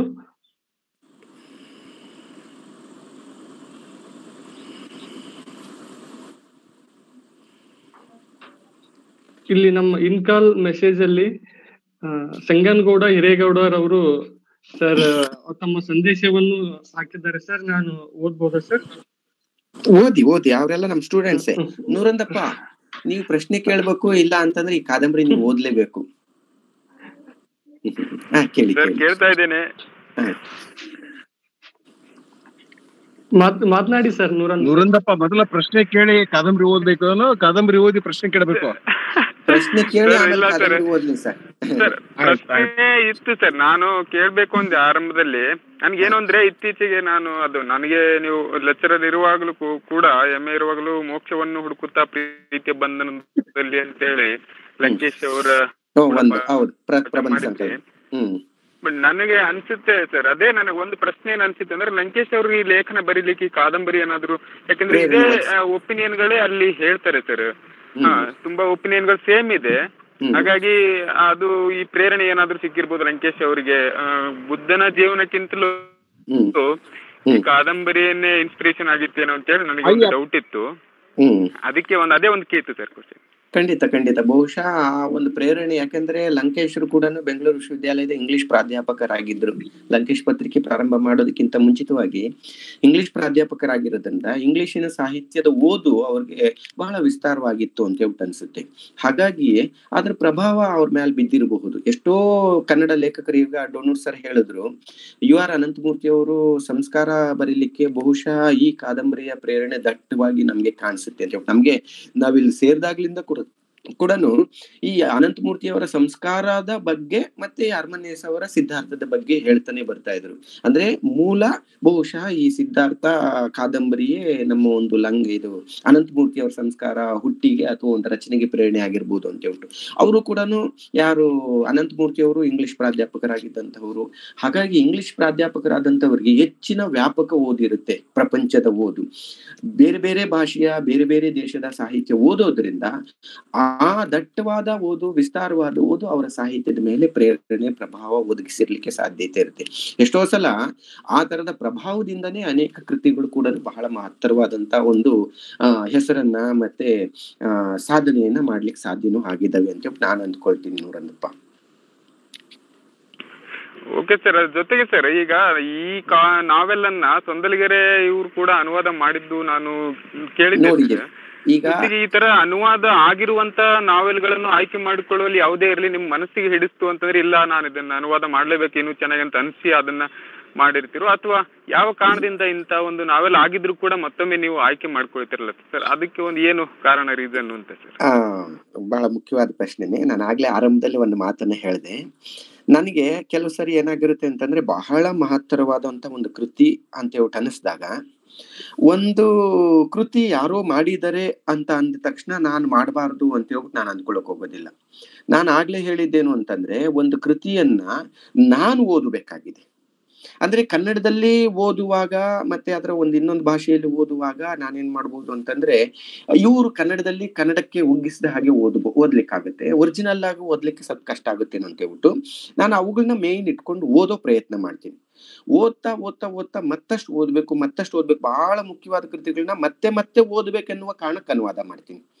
ಈಗ ನೋಡ್ರಿ, ರವೀಂದ್ರನಾಥ್ ಟಾಗೂರ್ ಅವರ ಗೀತಾಂಜಲಿ ನಮ್ಮ ಕನ್ನಡದಲ್ಲಿ 35 ಅನುವಾದಗಳಾಗಿದೆ ಅಂತ ಹೇಳ್ತಾರೆ. 35 ಒಂದೇ ಕೃತಿ 35 ಅನುವಾದಗಳಾಗಿದೆ ಅಂತಂದ್ರೆ, ಅದು ಇನ್ನೊಬ್ಬರಿಗೆ ನನ್ನ ಅನುವಾದ ಕೊಡಬೇಕು ಅಂತಲ್ಲ, ಅವರು ಆ ಕೃತಿಯನ್ನ ಅರ್ಥ ಮಾಡಿಕೊಳ್ಳಿಕ್ಕೆ, ಆ ಕೃತಿಯನ್ನ ತಮ್ಮೊಳಗಡೆ ಇಳಿಸ್ಕೊಳ್ಳಿಕ್ಕೆ ಏನ್ ಮಾಡ್ತಾ ಇದ್ದಾರೆ ಅಂದ್ರೆ, ಈ ರೀತಿಯಾದಂತಹ ಒಂದು ಅನುವಾದಗಳನ್ನ ಮಾಡ್ತಾ ಇದ್ದಾರೆ ಅನ್ಸುತ್ತೆ. ನಾನು ಒಂದು ಕೃತಿಯನ್ನ ಅನುವಾದ ಮಾಡ್ಲಿಕ್ಕೆ, ಈಗ ನೀವ್ ಹೇಳಿದ್ರಲ್ಲ, ಸೊಂದಲಿಗೆರೆ ಅವ್ರು ಮಾಡಿದ್ದಾರೆ, ಮತ್ತೆ ಇನ್ಯಾರೋ ಲಕ್ಷ್ಮೀಪತಿ ಅನ್ನೋರು ಮಾಡಿದ್ದಾರೆ, ಮತ್ತೆ ಚೇತನ ತೀರ್ಥಹಳ್ಳಿ ಮಾಡಿದ್ದಾರೆ, ಒಟ್ಟು 3 ಮಾಡಿದ್ದಾರೆ. ನನಗಿಂತಹ ಮುಂಚಿತವಾಗಿ 3 ಅನುವಾದ ಮಾಡಿದ್ದಾರೆ. ಇದನ್ನ ನೀವು ನೋಡಬಹುದು. ಆದ್ರೆ ಒಂದು ಅನುವಾದ ಮತ್ತೆ ಮತ್ತೆ ಮತ್ತೆ ಬೇರೆ ಬೇರೆಯವರು ಅನುವಾದ ಮಾಡ್ತಾ ಇದ್ದಾರೆ ಅಂತಂದ್ರೆ, ಆ ಕೃತಿಯ ಮಹತ್ವ ಏನಿರಬಹುದು ಅಂತ ನೀವು ಊಹೆಯನ್ನ ಮಾಡ್ಕೊಳ್ಬೇಕು. ಈಗ ಟಾಲ್ಸ್ಟಾಯ್ ಅವರ ಯುದ್ಧ ಮತ್ತು ಶಾಂತಿಯನ್ನ ದೇಜಗಾವ್ ಅನುವಾದ ಮಾಡಿದ್ರು ಕೂಡ ಏನ್ ಮಾಡಿದ್ರು, ಇವರು OL ನಾಗಭೂಷಣ ಸ್ವಾಮಿ ಕೂಡ ಅನುವಾದ ಮಾಡಿದ್ರು. ಆದ್ರೂ ಕೂಡ ಮತ್ತೆ ಅನುವಾದ ಆಗ್ಬೇಕಾಗಿದೆ. ನಾನು ಅಂತೀನಿ, ಈ ಒಂದು ಟಾಲ್ಸ್ಟಾಯ್ ಅವರ ಯುದ್ಧ ಮತ್ತು ಶಾಂತಿ ಮತ್ತೆ ಇನ್ನೂ 4-5 ಅನುವಾದಗಳಾಗಬೇಕಾಗಿದೆ. 4-5 ಅನುವಾದಗಳಾದಾಗ ಏನಾಗಿರುತ್ತೆ ಅಂದ್ರೆ, ಆ ಯುದ್ಧ ಮತ್ತು ಶಾಂತಿ ಎಲ್ಲರ ಮನಸ್ಸಿನಲ್ಲಿ ಇಳಿಲಿಕ್ಕೆ ಸಾಧ್ಯ ಆಗುತ್ತೆ ಅಂದ್ಕೊಳ್ತೀನಿ. ಎಷ್ಟೋ ಸಲ ಕೆಲವು ಅನುವಾದಗಳು ಓದುವ ಸಂದರ್ಭದಲ್ಲಿ ದಣಿವನ್ನ ಒದಗಿಸ್ಕೊಡ್ತವೆ ಅಥವಾ ಡಿಫಿಕಲ್ಟ್ ಅನಿಸ್ತವೆ, ಮತ್ತೆ ಒಂದಷ್ಟು ಓದುವ ಇದ್ರಲ್ಲೇನೆ ಅವು ಪಕ್ಕಕ್ಕೆ ಇಟ್ಬಿಡ್ಬೇಕನ್ಸುತ್ತೆ. ಅಂದ್ರೆ ಬಹಳ ಮಹತ್ತರವಾದಂತ ಒಂದು ಕೃತಿಗಳು ಕೂಡ ಓದುಗರಿಂದ ದೂರ ಇರುವ ಸಾಧ್ಯತೆಗಳು ಕೆಲವೊಮ್ಮೆ ಅನುವಾದಗಳಿಂದನೂ ಆಗ್ತಾ ಹೋಗುತ್ತೆ. ಅನುವಾದ ಸರಳವಾಗಿಲ್ಲ ಅಂತಂದ್ರೆ ಒರಿಜಿನಲ್ ಕೃತಿಯನ್ನು ಕೂಡ ನಾವೇನ್ ಮಾಡ್ತೀವಿ ಅಂದ್ರೆ ಓದ್ಲಿಕ್ಕೆ ಇಷ್ಟಪಡೋದಿಲ್ಲ. ಅಂತಹ ಒಂದು ಮಹತ್ತರವಾದ ಕೃತಿಗಳನ್ನ ಮತ್ತೆ ಮತ್ತೆ ಓದ್ಬೇಕಂದ್ರೆ ಸರಳವಾದ ಮತ್ತೆ ಓದುಗರಿಗೆ ಬಹಳ ಸಮೀಪವಾದಂತ ಒಂದು ಭಾಷೆಯನ್ನ ಬಳಸುವ ಒಂದು ಪ್ರಯತ್ನ ಮಾಡ್ಬೇಕಾಗಿದೆ. ಹಾಗಾಗಿ ನಾನಷ್ಟೇ ಅಲ್ಲ, ಬೇರೆ ಬೇರೆ ಅನುವಾದಕರು ಕೂಡ ಬಹಳ ಒಳ್ಳೆಯ ಕೃತಿಗಳು ಯಾವ್ದಾದ್ರಿದ್ರೆ ಮತ್ತೊಮ್ಮೆ ಅದನ್ನ ಏನ್ ಮಾಡ್ಬೇಕಾಗಿದೆ ಅಂತಂದ್ರೆ ಅನುವಾದ ಮಾಡುವ ಪ್ರಯತ್ನ ಮಾಡ್ಬೇಕು ಅಂತ ನನಗೆ ಅನಿಸ್ತಾ ಇರುತ್ತೆ. ಇದು ನನ್ನ ಸಂತೋಷಕ್ಕೆ ನಾನು ಮಾಡಿದಂತಹ ಅನುವಾದ. ಮತ್ತೊಬ್ಬರಿಗೆ ನಾನು ಈ ಕೃತಿಯನ್ನ ತಲುಪಿಸ್ಬೇಕು ಅನ್ನೋದಕ್ಕಿಂತ ನನ್ನ ಸಂತೋಷವನ್ನ ಇಮ್ಮಡಿಗೊಳಿಸ್ಕೊಳ್ಳಕ್ಕೆ ಮಾಡಿದಂತಹ ಅನುವಾದ. ನೂರನಪ್ಪ, thank you sir. Thank you sir. ನಮಸ್ತೆ ಸರ್. ಹೇಳ್ರಿ ಸರ್. ಇಲ್ಲಿ ಪ್ರಶ್ನೆ ಏನಿಲ್ಲ, ಸುಮ್ನೆ ನನ್ನ ಅಭಿಪ್ರಾಯ ಸರ್. ನಾನು ಇದು ಬಹುಶಃ ಅಂದ್ರೆ 1922ರಲ್ಲಿ ರಚನೆ ಆಗಿರುವಂತ ಕಾದಂಬರಿ ಸರ್, ಜರ್ಮನಿ ಭಾಷೆ ಒಳಗೆ ಇದು. 1946ರಲ್ಲಿ ಅವರಿಗೆ ನೊಬೆಲ್ ಪ್ರೈಸ್ ಸಿಗುತ್ತೆ ಸರ್. 46 ನೊಬೆಲ್. ಮತ್ತೆ ಇವರಿಗೆ 1972ರಲ್ಲಿ ಈ ಕಾದಂಬರಿ ಏನಾಗುತ್ತೆ, ಇಂಗ್ಲಿಷ್ ಅಲ್ಲಿ ಮೂವಿ ಆಗುತ್ತೆ ಸರ್. ಇದು ತುಂಬಾ ವಿಶೇಷ ಅಂದ್ರೆ ಅದರಲ್ಲಿ ಭಾರತೀಯರೇ ಪಾತ್ರ, ಅಂದ್ರೆ ಈ ಶಶಿ ಕಪೂರ್ ಅದರಲ್ಲಿ ಪಾಠ ಮಾಡ್ತಾರೆ ಸರ್. ಮತ್ತೆ ನಾನು ಈ ಕಾದಂಬರಿ ಸುಮಾರು ಒಂದು 10 ವರ್ಷ ಹಿಂದೆ ಓದಿದ್ದೀನಿ ಸರ್. ಯಾರು ಅನುವಾದ ಮಾಡಿದ್ರು ಅಂತ ಗೊತ್ತಿಲ್ಲ ಸರ್. ಅಂದ್ರೆ ನಮ್ ಫ್ರೆಂಡ್ ಒಬ್ರು ಬ್ಲೈಂಡ್ ಇದ್ರು ಸರ್, ಅವರಿಗೋಸ್ಕರ ನಾನು ಓದಿ ಕೊಡ್ಬೇಕಾಗಿತ್ತು, ಅವಾಗ ಓದಿದ್ದೆ ಸರ್ ಇದು. ಅವರು ಬಟ್ ಪುಸ್ತಕ ನೋಡಿದ್ರೆ ಸುಮಾರು 70-80 ದಶಕದಲ್ಲಿ ಅನುವಾದ ಆಗಿರೋ ಪುಸ್ತಕ ಅಂತ ಅನಿಸ್ತದೆ ಸರ್, ಗೊತ್ತಿಲ್ಲ ನನಗೆ. ಬಟ್ ನನಗೆ ಬಹಳ ಕಾಡಿದ್ದೆ ಅಂದ್ರೆ ಆ ಸಿದ್ಧಾರ್ಥ ಪಾತ್ರ ಆರಂಭದ ಘಟ್ಟದಲ್ಲಿ ಬೇರೆ ಬೇರೆ ಸ್ಟೇಜ್ ಏನಿದೆ ಸರ್, ಸಾಧು ಆಗ್ಬೇಕನ್ನತಕ್ಕಂಥದ್ದು, ಅವನು ತಪಸ್ಸೆ ಮಾಡೋದು, ಧ್ಯಾನ ಮಾಡೋದು, ಈಗೆಲ್ಲ ಸುಮಾರು ವಿಷಯಗಳೆಲ್ಲ ಬರ್ತವೆ ಬೇರೆ ಬೇರೆ ಬೇರೆ. ಅಂದ್ರೆ ಯಾವುದನ್ನು ಸಮಾಜ ಸ್ವೀಕಾರ ಮಾಡೋದು ಅದೆಲ್ಲವನ್ನೂ ಅವನು ಮೀರಿ ತನ್ನ ಜೀವನದಲ್ಲಿ ಒಂದು ಶೋಧ ಮಾಡ್ತಾನೆ, ಏನೋ ಒಂದು ಶೋಧ ಮಾಡ್ತಾನೆ. ಒಟ್ಟು ಅವನಿಗೆ ಅಧ್ಯಾತ್ಮ ಬಗ್ಗೆ ಒಂದು ಹುಚ್ಚಿದೆ ಅಥವಾ ಆ ತರದ ಒಂದು ಹುಡುಕಾಟ, ಏನೋ ಒಂದು ಹುಡುಕಾಟ ಇದೆ ಅನ್ನೋದು ನಮ್ಗೆ ಸ್ಪಷ್ಟವಾಗುತ್ತೆ ಸರ್. ಬಟ್ ಆದ್ರೆ ಈ ಕಾದಂಬರಿಯ ಮೇನ್ ಸ್ಟ್ರೆಂತ್ ಇರೋದೇ ಕೊನೆಗೆ ಅವನು ಈ ನದಿ ಅಥವಾ ನದಿಯ ಶಬ್ದಗಳನ್ನ ಅರ್ಥ ಮಾಡಿಕೊಳ್ಳುವಂಥದ್ದು, ಅದರ ಮೌನ, ಆ ಕಾದಂಬರಿ ಮೇನ್ ಸ್ಟ್ರೆಂತ್. ಆ ಸ್ಟ್ರೆಂತ್ ಏನಿದೆ ಸರ್, ಅದನ್ನ ಗಮನಿಸಿದ್ರೆ ನಮ್ಗೆ ಅಲ್ಲಿ ಟಾಲ್ಸ್ಟಾಯ್, ಅನ್ನ ಕರೆನ, ಮತ್ತೆ ಈ ವಾರ್ ಅಂಡ್ ಪೀಸ್, ಈ ತರದ ಒಂದು ದೊಡ್ಡ ಒಂದು ದರ್ಶನನೇ ಅಲ್ಲಿ ನಮ್ಮ ಎದುರು ತೆರೆದಿಡುತ್ತೆ. ಇನ್ನೊಂದು ಬಹಳ ಮುಖ್ಯವಾದದ್ದು, ಆ ಒಂದು ನದಿಯ ಪಕ್ಕಕ್ಕೆ ಹೋದಾಗ ದೋಣಿ ನಡೆಸುವಂತ ಒಬ್ಬ ವ್ಯಕ್ತಿ ಇರ್ತಾನಲ್ಲ, ಆ ವ್ಯಕ್ತಿಯ ಪಾತ್ರದ ಒಂದು ಮಹತ್ವ ಏನು ಅಂತಂದ್ರೆ, ಏನನ್ನ ಹೇಳಿದ್ರು ಬಹಳ ಶ್ರದ್ಧೆಯಿಂದ ಕೇಳಿಸ್ಕೊಳ್ಳುವಂತ ಗುಣ ಆತ್ನಲ್ಲಿರುತ್ತೆ. ಶ್ರದ್ಧೆಯಿಂದ ಕೇಳಿಸಿಕೊಳ್ಳುವಂತ ಗುಣವೂ ಕೂಡ ಅತ್ಯಂತ ಶ್ರೇಷ್ಠವಾದದ್ದು. ಅದು ಕೂಡ ನಮ್ಮ ಒಂದು ಈ ಸಿದ್ಧಾರ್ಥ ಅವನಿಂದ ಕಲ್ತ್ಕೊಳ್ತಾನೆ, ನದಿಯಿಂದ ಕಲ್ತ್ಕೊಳ್ತಾನೆ, ದೋಣಿ ನಡೆಸೋನಿಂದ ಕಲ್ತ್ಕೊಳ್ತಾನೆ, ಪ್ರಾಣಿ ಪಕ್ಷಿಗಳಿಂದ ಕಲ್ತ್ಕೊಳ್ತಾನೆ, ನೀರಿನಿಂದ ಕಲ್ತ್ಕೊಳ್ತಾನೆ. ನೀವ್ ಹೇಳ್ದಂಗೆ ಆ ಲಾಸ್ಟ್ ಸಂದರ್ಭದಲ್ಲಿರುವಂತದ್ದೇ ಇಡೀ ಕಾದಂಬರಿಯ ಮತ್ತೆ ಸಿದ್ಧಾರ್ಥನ ಸ್ಟ್ರೆಂತ್ ಕೂಡ ಕಾಣಿಸುತ್ತೆ. ಹೌದು ಸರ್. ಬಟ್ ಈ ಕಾದಂಬರಿ ಆರಂಭದಲ್ಲಿ ಓದುವಾಗಲ್ಲ ನಮ್ಗೆ ಅವನು ಸಿದ್ಧಾರ್ಥ ಅನ್ನೋ ಕಾರಣಕ್ಕೆ ಬೌದ್ಧಿಸಮ್ ಅಥವಾ ಬುದ್ಧನೇ ಬರ್ತಾನೆ ಹೀಗೆಲ್ಲ ಅನ್ಸುತ್ತೆ. ಬಟ್ ಹಾಗೆ ಅಲ್ಲ ಸರ್. ಅಂದ್ರೆ ಅದರಲ್ಲಿ ಆ ಕಾನ್ಸೆಪ್ಟ್ ಅನ್ನ ಇಟ್ಕೊಂಡು ಅವ್ರು ಬರ್ತಿದ್ದಾರೆ. ಬಟ್ ಒಂದ್ ನನಗೆ ಅನ್ಸೋದಂದ್ರೆ ಅವ್ರಿಗೆ ಬಹುಶಃ ಭಾರತೀಯ ಫಿಲಾಸಫಿ ಕಾಡಿದೆ ಅನ್ಸುತ್ತೆ. ಹಾಗಾಗಿ ಎಲ್ಲವನ್ನೂ ಅವರು ಮಿಕ್ಸ್ ಮಾಡಿ ಬರ್ದಿದ್ದಾರೆ ಅನ್ಸುತ್ತೆ ಸರ್. ಬಟ್ ಒಳ್ಳೆ ಕಾದಂಬರಿ ಸರ್. ಮಿಕ್ಸ್ ಮಾಡಿಲ್ಲ.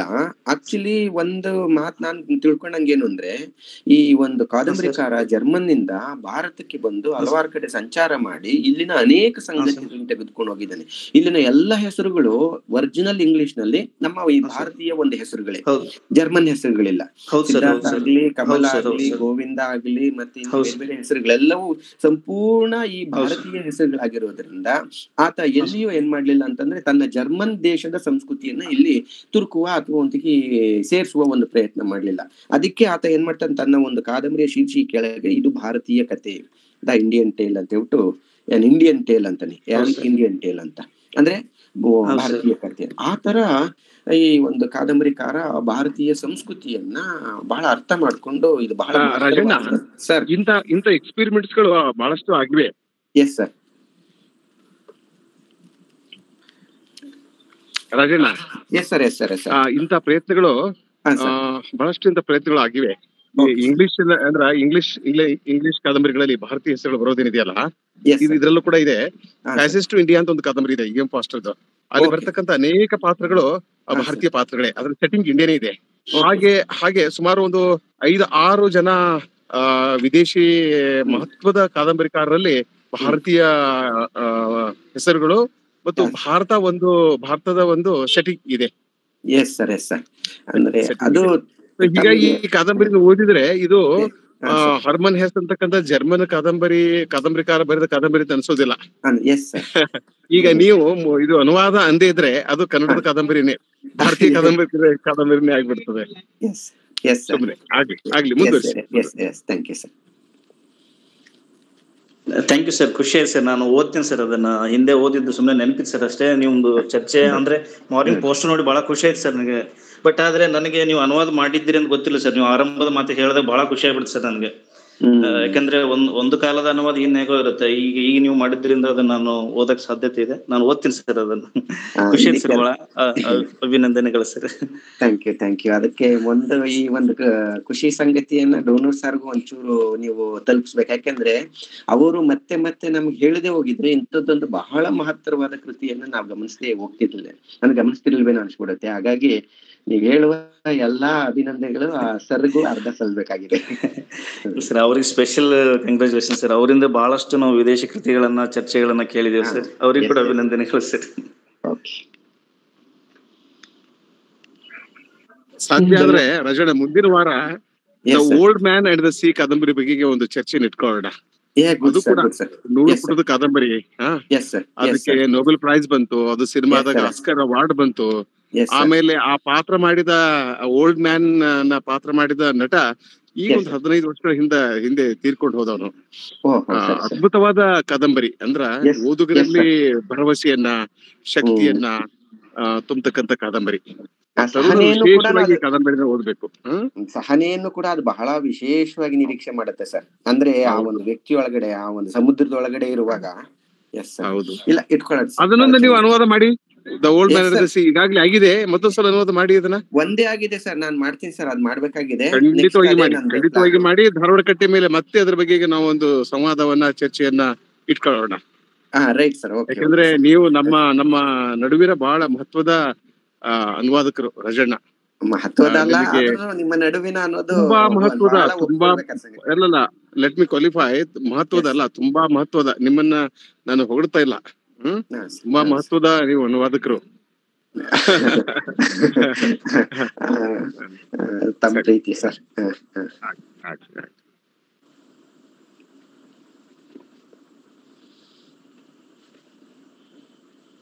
ವಿಜಯಲಕ್ಷ್ಮಿ ಮೇಡಮ್ ಅವ್ರೇನು ಮಾತಾಡ್ಲಿಲ್ಲ.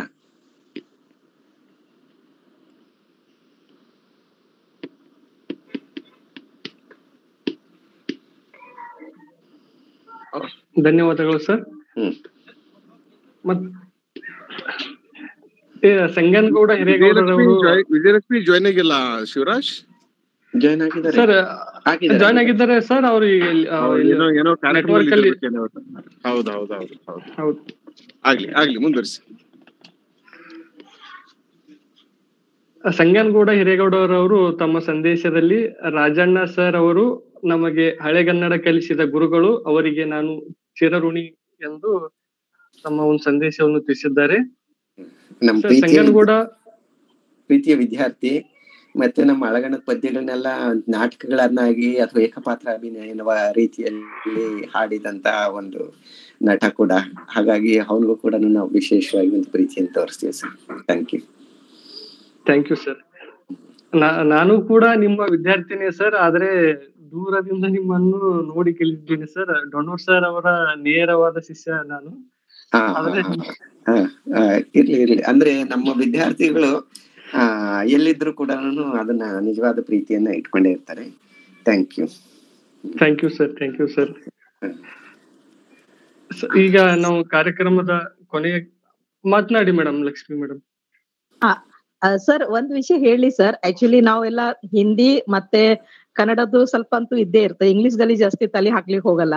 ಆದ್ರೆ ಯಾವಾಗಿಂದ ನಾನು ಅಂದ್ರೆ ಡೊನ್ನೂರ್ ಸರ್ ಕಡೆಯಿಂದ ನಾವು ಏನ್ ಧಾರವಾಡ ಕಟ್ಟಿ ಕೇಳ್ತಾ ಇದ್ದೇನಲ್ಲ, ಅವಾಗಿಂದ ಸ್ವಲ್ಪ ಇಂಗ್ಲಿಷ್ ಕಡೆ ಸ್ವಲ್ಪ ಒಲವು ಜಾಸ್ತಿ ಆಗಿದೆ. ಅದಕ್ಕೆ ಒಂದು ಲಾಭ ಏನಾಯ್ತಂದ್ರೆ, ಈ ರೀತಿನೂ ಕೆಲವು ಸಾಹಿತ್ಯಗಳಿದೆ, ಈ ರೀತಿನೂ ಕೆಲವು ವಿಷಯಗಳು ಇದೆ ಅಂತ ಬಹಳಷ್ಟು ವಿಷಯ ತಿಳ್ಕೊಳಕ್ ಇಲ್ಲಿ ಸಿಕ್ಕಿದೆ. ಅದಕ್ಕೆ ನಾನು ಮಿಸ್ ಮಾಡಲ್ಲ. ಒಂದೊಂದ್ಸಲ ಏನು ಬಿಸಿ ಇದ್ರೆ ಒಂದೊಂದ್ಸಲ ತಪ್ಪಿ ನನ್ ಕಡೆಯಿಂದ ಮಿಸ್ ಆಗ್ಬಿಡುತ್ತೆ. ಅದಕ್ಕೆ ಒಂದು ಇಂಟ್ರೆಸ್ಟ್ ಏನಾಯ್ತು, ಇಂಗ್ಲಿಷ್ ಕೆಲವು ಅನುವಾದ ನಾವು ಕಲಿಬೇಕು, ಅರ್ಥ ಮಾಡ್ಕೋಬೇಕು ಅಂದ್ರೆ ಬರೆಯುವುದು ಕಲ್ತ್ರೆ ಎಷ್ಟು ನಮ್ಗೆ ಲಾಭ ಆಗ್ತದಂದ್ರೆ ಇದರಿಂದ ನಮ್ಗೆ ಬಹಳ ಅನುಕೂಲ ಆಗ್ತದ ನಾನು ಈ ರೀತಿ ತಿಳ್ಕೊಂಡಿದ್ದೇನೆ ಸರ್. ಅದಕ್ಕೆ ಸರ್ಗೆ ಬಹಳ ಧನ್ಯವಾದ. ಇವಾಗ ಹೇಳಿ ಸರ್. ಮೇಡಮ್, ಅವ್ರದ್ದು ಬತ್ತಳಿಕೆ ಅನ್ನುವಂತಹ ಒಂದು ಅಂಕಣ ಬರ್ತಾ ಇದೆ. ಆ ಅಂಕಣವನ್ನು ಓದಿದ್ರೆ ಸಂಯುಕ್ತ ಕರ್ನಾಟಕದಲ್ಲಿ ಬತ್ತಳಿಕೆ ಅನ್ನೋ ಒಂದು ಅಂಕಣ ಬರ್ತಾ ಇದೆ. ಆ ಅಂಕಣವನ್ನು ಓದಿದ್ರೆ ಜಗತ್ತಿನ ಅನೇಕ ಸಾಹಿತ್ಯಗಳನ್ನ ನೀವು ತಿಳ್ಕೊಳ್ತಾ ಹೋಗ್ತೀರ. ಮಹತ್ವದ ನಾಟಕಕಾರಗಳು, ಮಹತ್ವದ ನಾಟಕಗಳು, ಮಹತ್ವದ ಕಾದಂಬರಿಗಳನ್ನ ಅವ್ರ ಏನ್ ಮಾಡ್ತಾರೆ ಅಂದ್ರೆ ಬಹಳ ವಿಶೇಷವಾಗಿ ಪರಿಚಯ ಮಾಡ್ತಾ ಹೋಗ್ತಾರೆ. ಆ ಅಂಕಣವನ್ನ ಓದಿದ್ರೆ ಜಗತ್ತು ನಿಮ್ಗೆ ತೆರೆದುಕೊಳ್ತಾ ಹೋಗುತ್ತೆ. ಮತ್ತೆ ಧಾರವಾಡ ಕಟ್ಟೆಯ ಉಪನ್ಯಾಸ ಕುಳಿತುಕೊಂಡ್ರು ಕೂಡ ಜಗತ್ತು ನಿಮ್ಗೆ ತೆರೆದುಕೊಳ್ತಾ ಹೋಗುತ್ತೆ. ಎರಡೂ ಬಹಳ ಜಗತ್ತನ್ನ ಪರಿಚಯ ಮಾಡುವಂತ ಒಂದು ಪ್ರಯತ್ನದಲ್ಲಿ ಅವ್ರು ತೊಡ್ಕೊಂಡಿದ್ದಾರೆ ಡೊನ್ನೂರ್ ಸರ್. ಹಾಗಾಗಿ ಅವ್ರಿಗೆ ನಾವು ಎಲ್ರೂ ವಿಶೇಷವಾದಂತಹ ಧನ್ಯವಾದಗಳನ್ನ ಹೇಳಲೇಬೇಕು. ಸರ್, ಒಂದೊಂದ್ಸಲ ಅನಿಸ್ತದೆ ನಾನ್ ಈ ಕಡೆ ಅಂದ್ರೆ ಆರೋಗ್ಯ ತಪ್ಪುದರಿಂದ ಮುಂಬೈ ಕಡೆ ಬಂದೆ, ಇಲ್ಲಾಂದ್ರೆ ಸರ್ ಕೈಯಲ್ಲಿ ನಾ ಮುಗಿಸ್ಬಿಡ್ತಿದ್ದೆ. ಸರ್ ಅಲ್ಲಿ ಬರೋದು ಹಿಂಗಾಗ್ಯದ. ನನಗೆ ಎಷ್ಟು ಖುಷಿಯಾಗಿದೆ ಸರ್. ಬನ್ನಿ ಮೇಡಮ್, ಈಗ್ಲೂ ಬನ್ನಿ. ಒಂದು 3 ವರ್ಷ ಮುಂಬೈ ಬಿಟ್ಟು ನೀವು ಕಲಬುರಗಿಗೆ ಬನ್ನಿ, PhD ಮಾಡಿ ಹೋಗುವಂತ್ರಿ. ಯಾಕಾಗಲ್ಲ ಸರ್. ಓಕೆ ಸರ್, ಬಹಳ ಥ್ಯಾಂಕ್ಸ್ ಸರ್. ಅನುಕೂಲ ಮಾಡಿ ಕೊಡ್ತೀರ ಸರ್ ನಮಗೆಲ್ಲ. ಓಕೆ, ಶಿವರಾಜ್, ಧನ್ಯವಾದಗಳು. ಸಮಯ ನೋಡ್ಕೊಂಡು ಕಾರ್ಯಕ್ರಮ ಹೀಗೆ ಮುಂದುವರಿಸಿ. ಅಲ್ಲ, ಮೇಡಮ್ ಅವರ ಒಂದು ಅಭಿಪ್ರಾಯಕ್ಕೆ ನನ್ನ ಒಂದು ಆಡ್ ಮಾಡ್ಬೇಕಾದ್ರೆ, ಡೊನ್ನೂರ್ ಸರ್ ಅವರು ಕನ್ನಡ ಓದುಗರಿಗೆ ಇಂಗ್ಲಿಷ್ ಸಾಹಿತ್ಯವನ್ನು, ಪಾಶ್ಚಾತ್ಯ ಸಾಹಿತ್ಯವನ್ನು ಪರಿಚಯ ಮಾಡ್ತಾರೆ. ಆಮೇಲೆ ಇಂಗ್ಲಿಷ್ ಓದುಗರಿಗೆ ಕನ್ನಡ ಸಾಹಿತ್ಯವನ್ನ, ಕನ್ನಡ ಸಾಹಿತ್ಯಗಳನ್ನ, ನಮ್ಮ ಕನ್ನಡ ಸಂಸ್ಕೃತಿಯನ್ನ ಪರಿಚಯ ಮಾಡ್ತಾರೆ. ಇದು ನನ್ನ ಒಂದು ಭಾವನೆ. ಅವರು ಇಂಗ್ಲಿಷ್ ಮತ್ತು ಕನ್ನಡ ಎರಡೂ ಭಾಷೆಗಳಲ್ಲಿ ಪಾಂಡಿತ್ಯವನ್ನು ಹೊಂದಿದ ಸವ್ಯಸಾಚಿಗಳು ಅಂದ್ರೆ ತಪ್ಪಾಗಲಿಕ್ಕಿಲ್ಲ. ಹೌದು ಸರ್, ಕರೆಕ್ಟ್. ನಾವು ಈ ಕಾರ್ಯಕ್ರಮದ ಕೊನೆಯ ಘಟ್ಟವನ್ನು ತಲುಪಿದ್ದೇವೆ.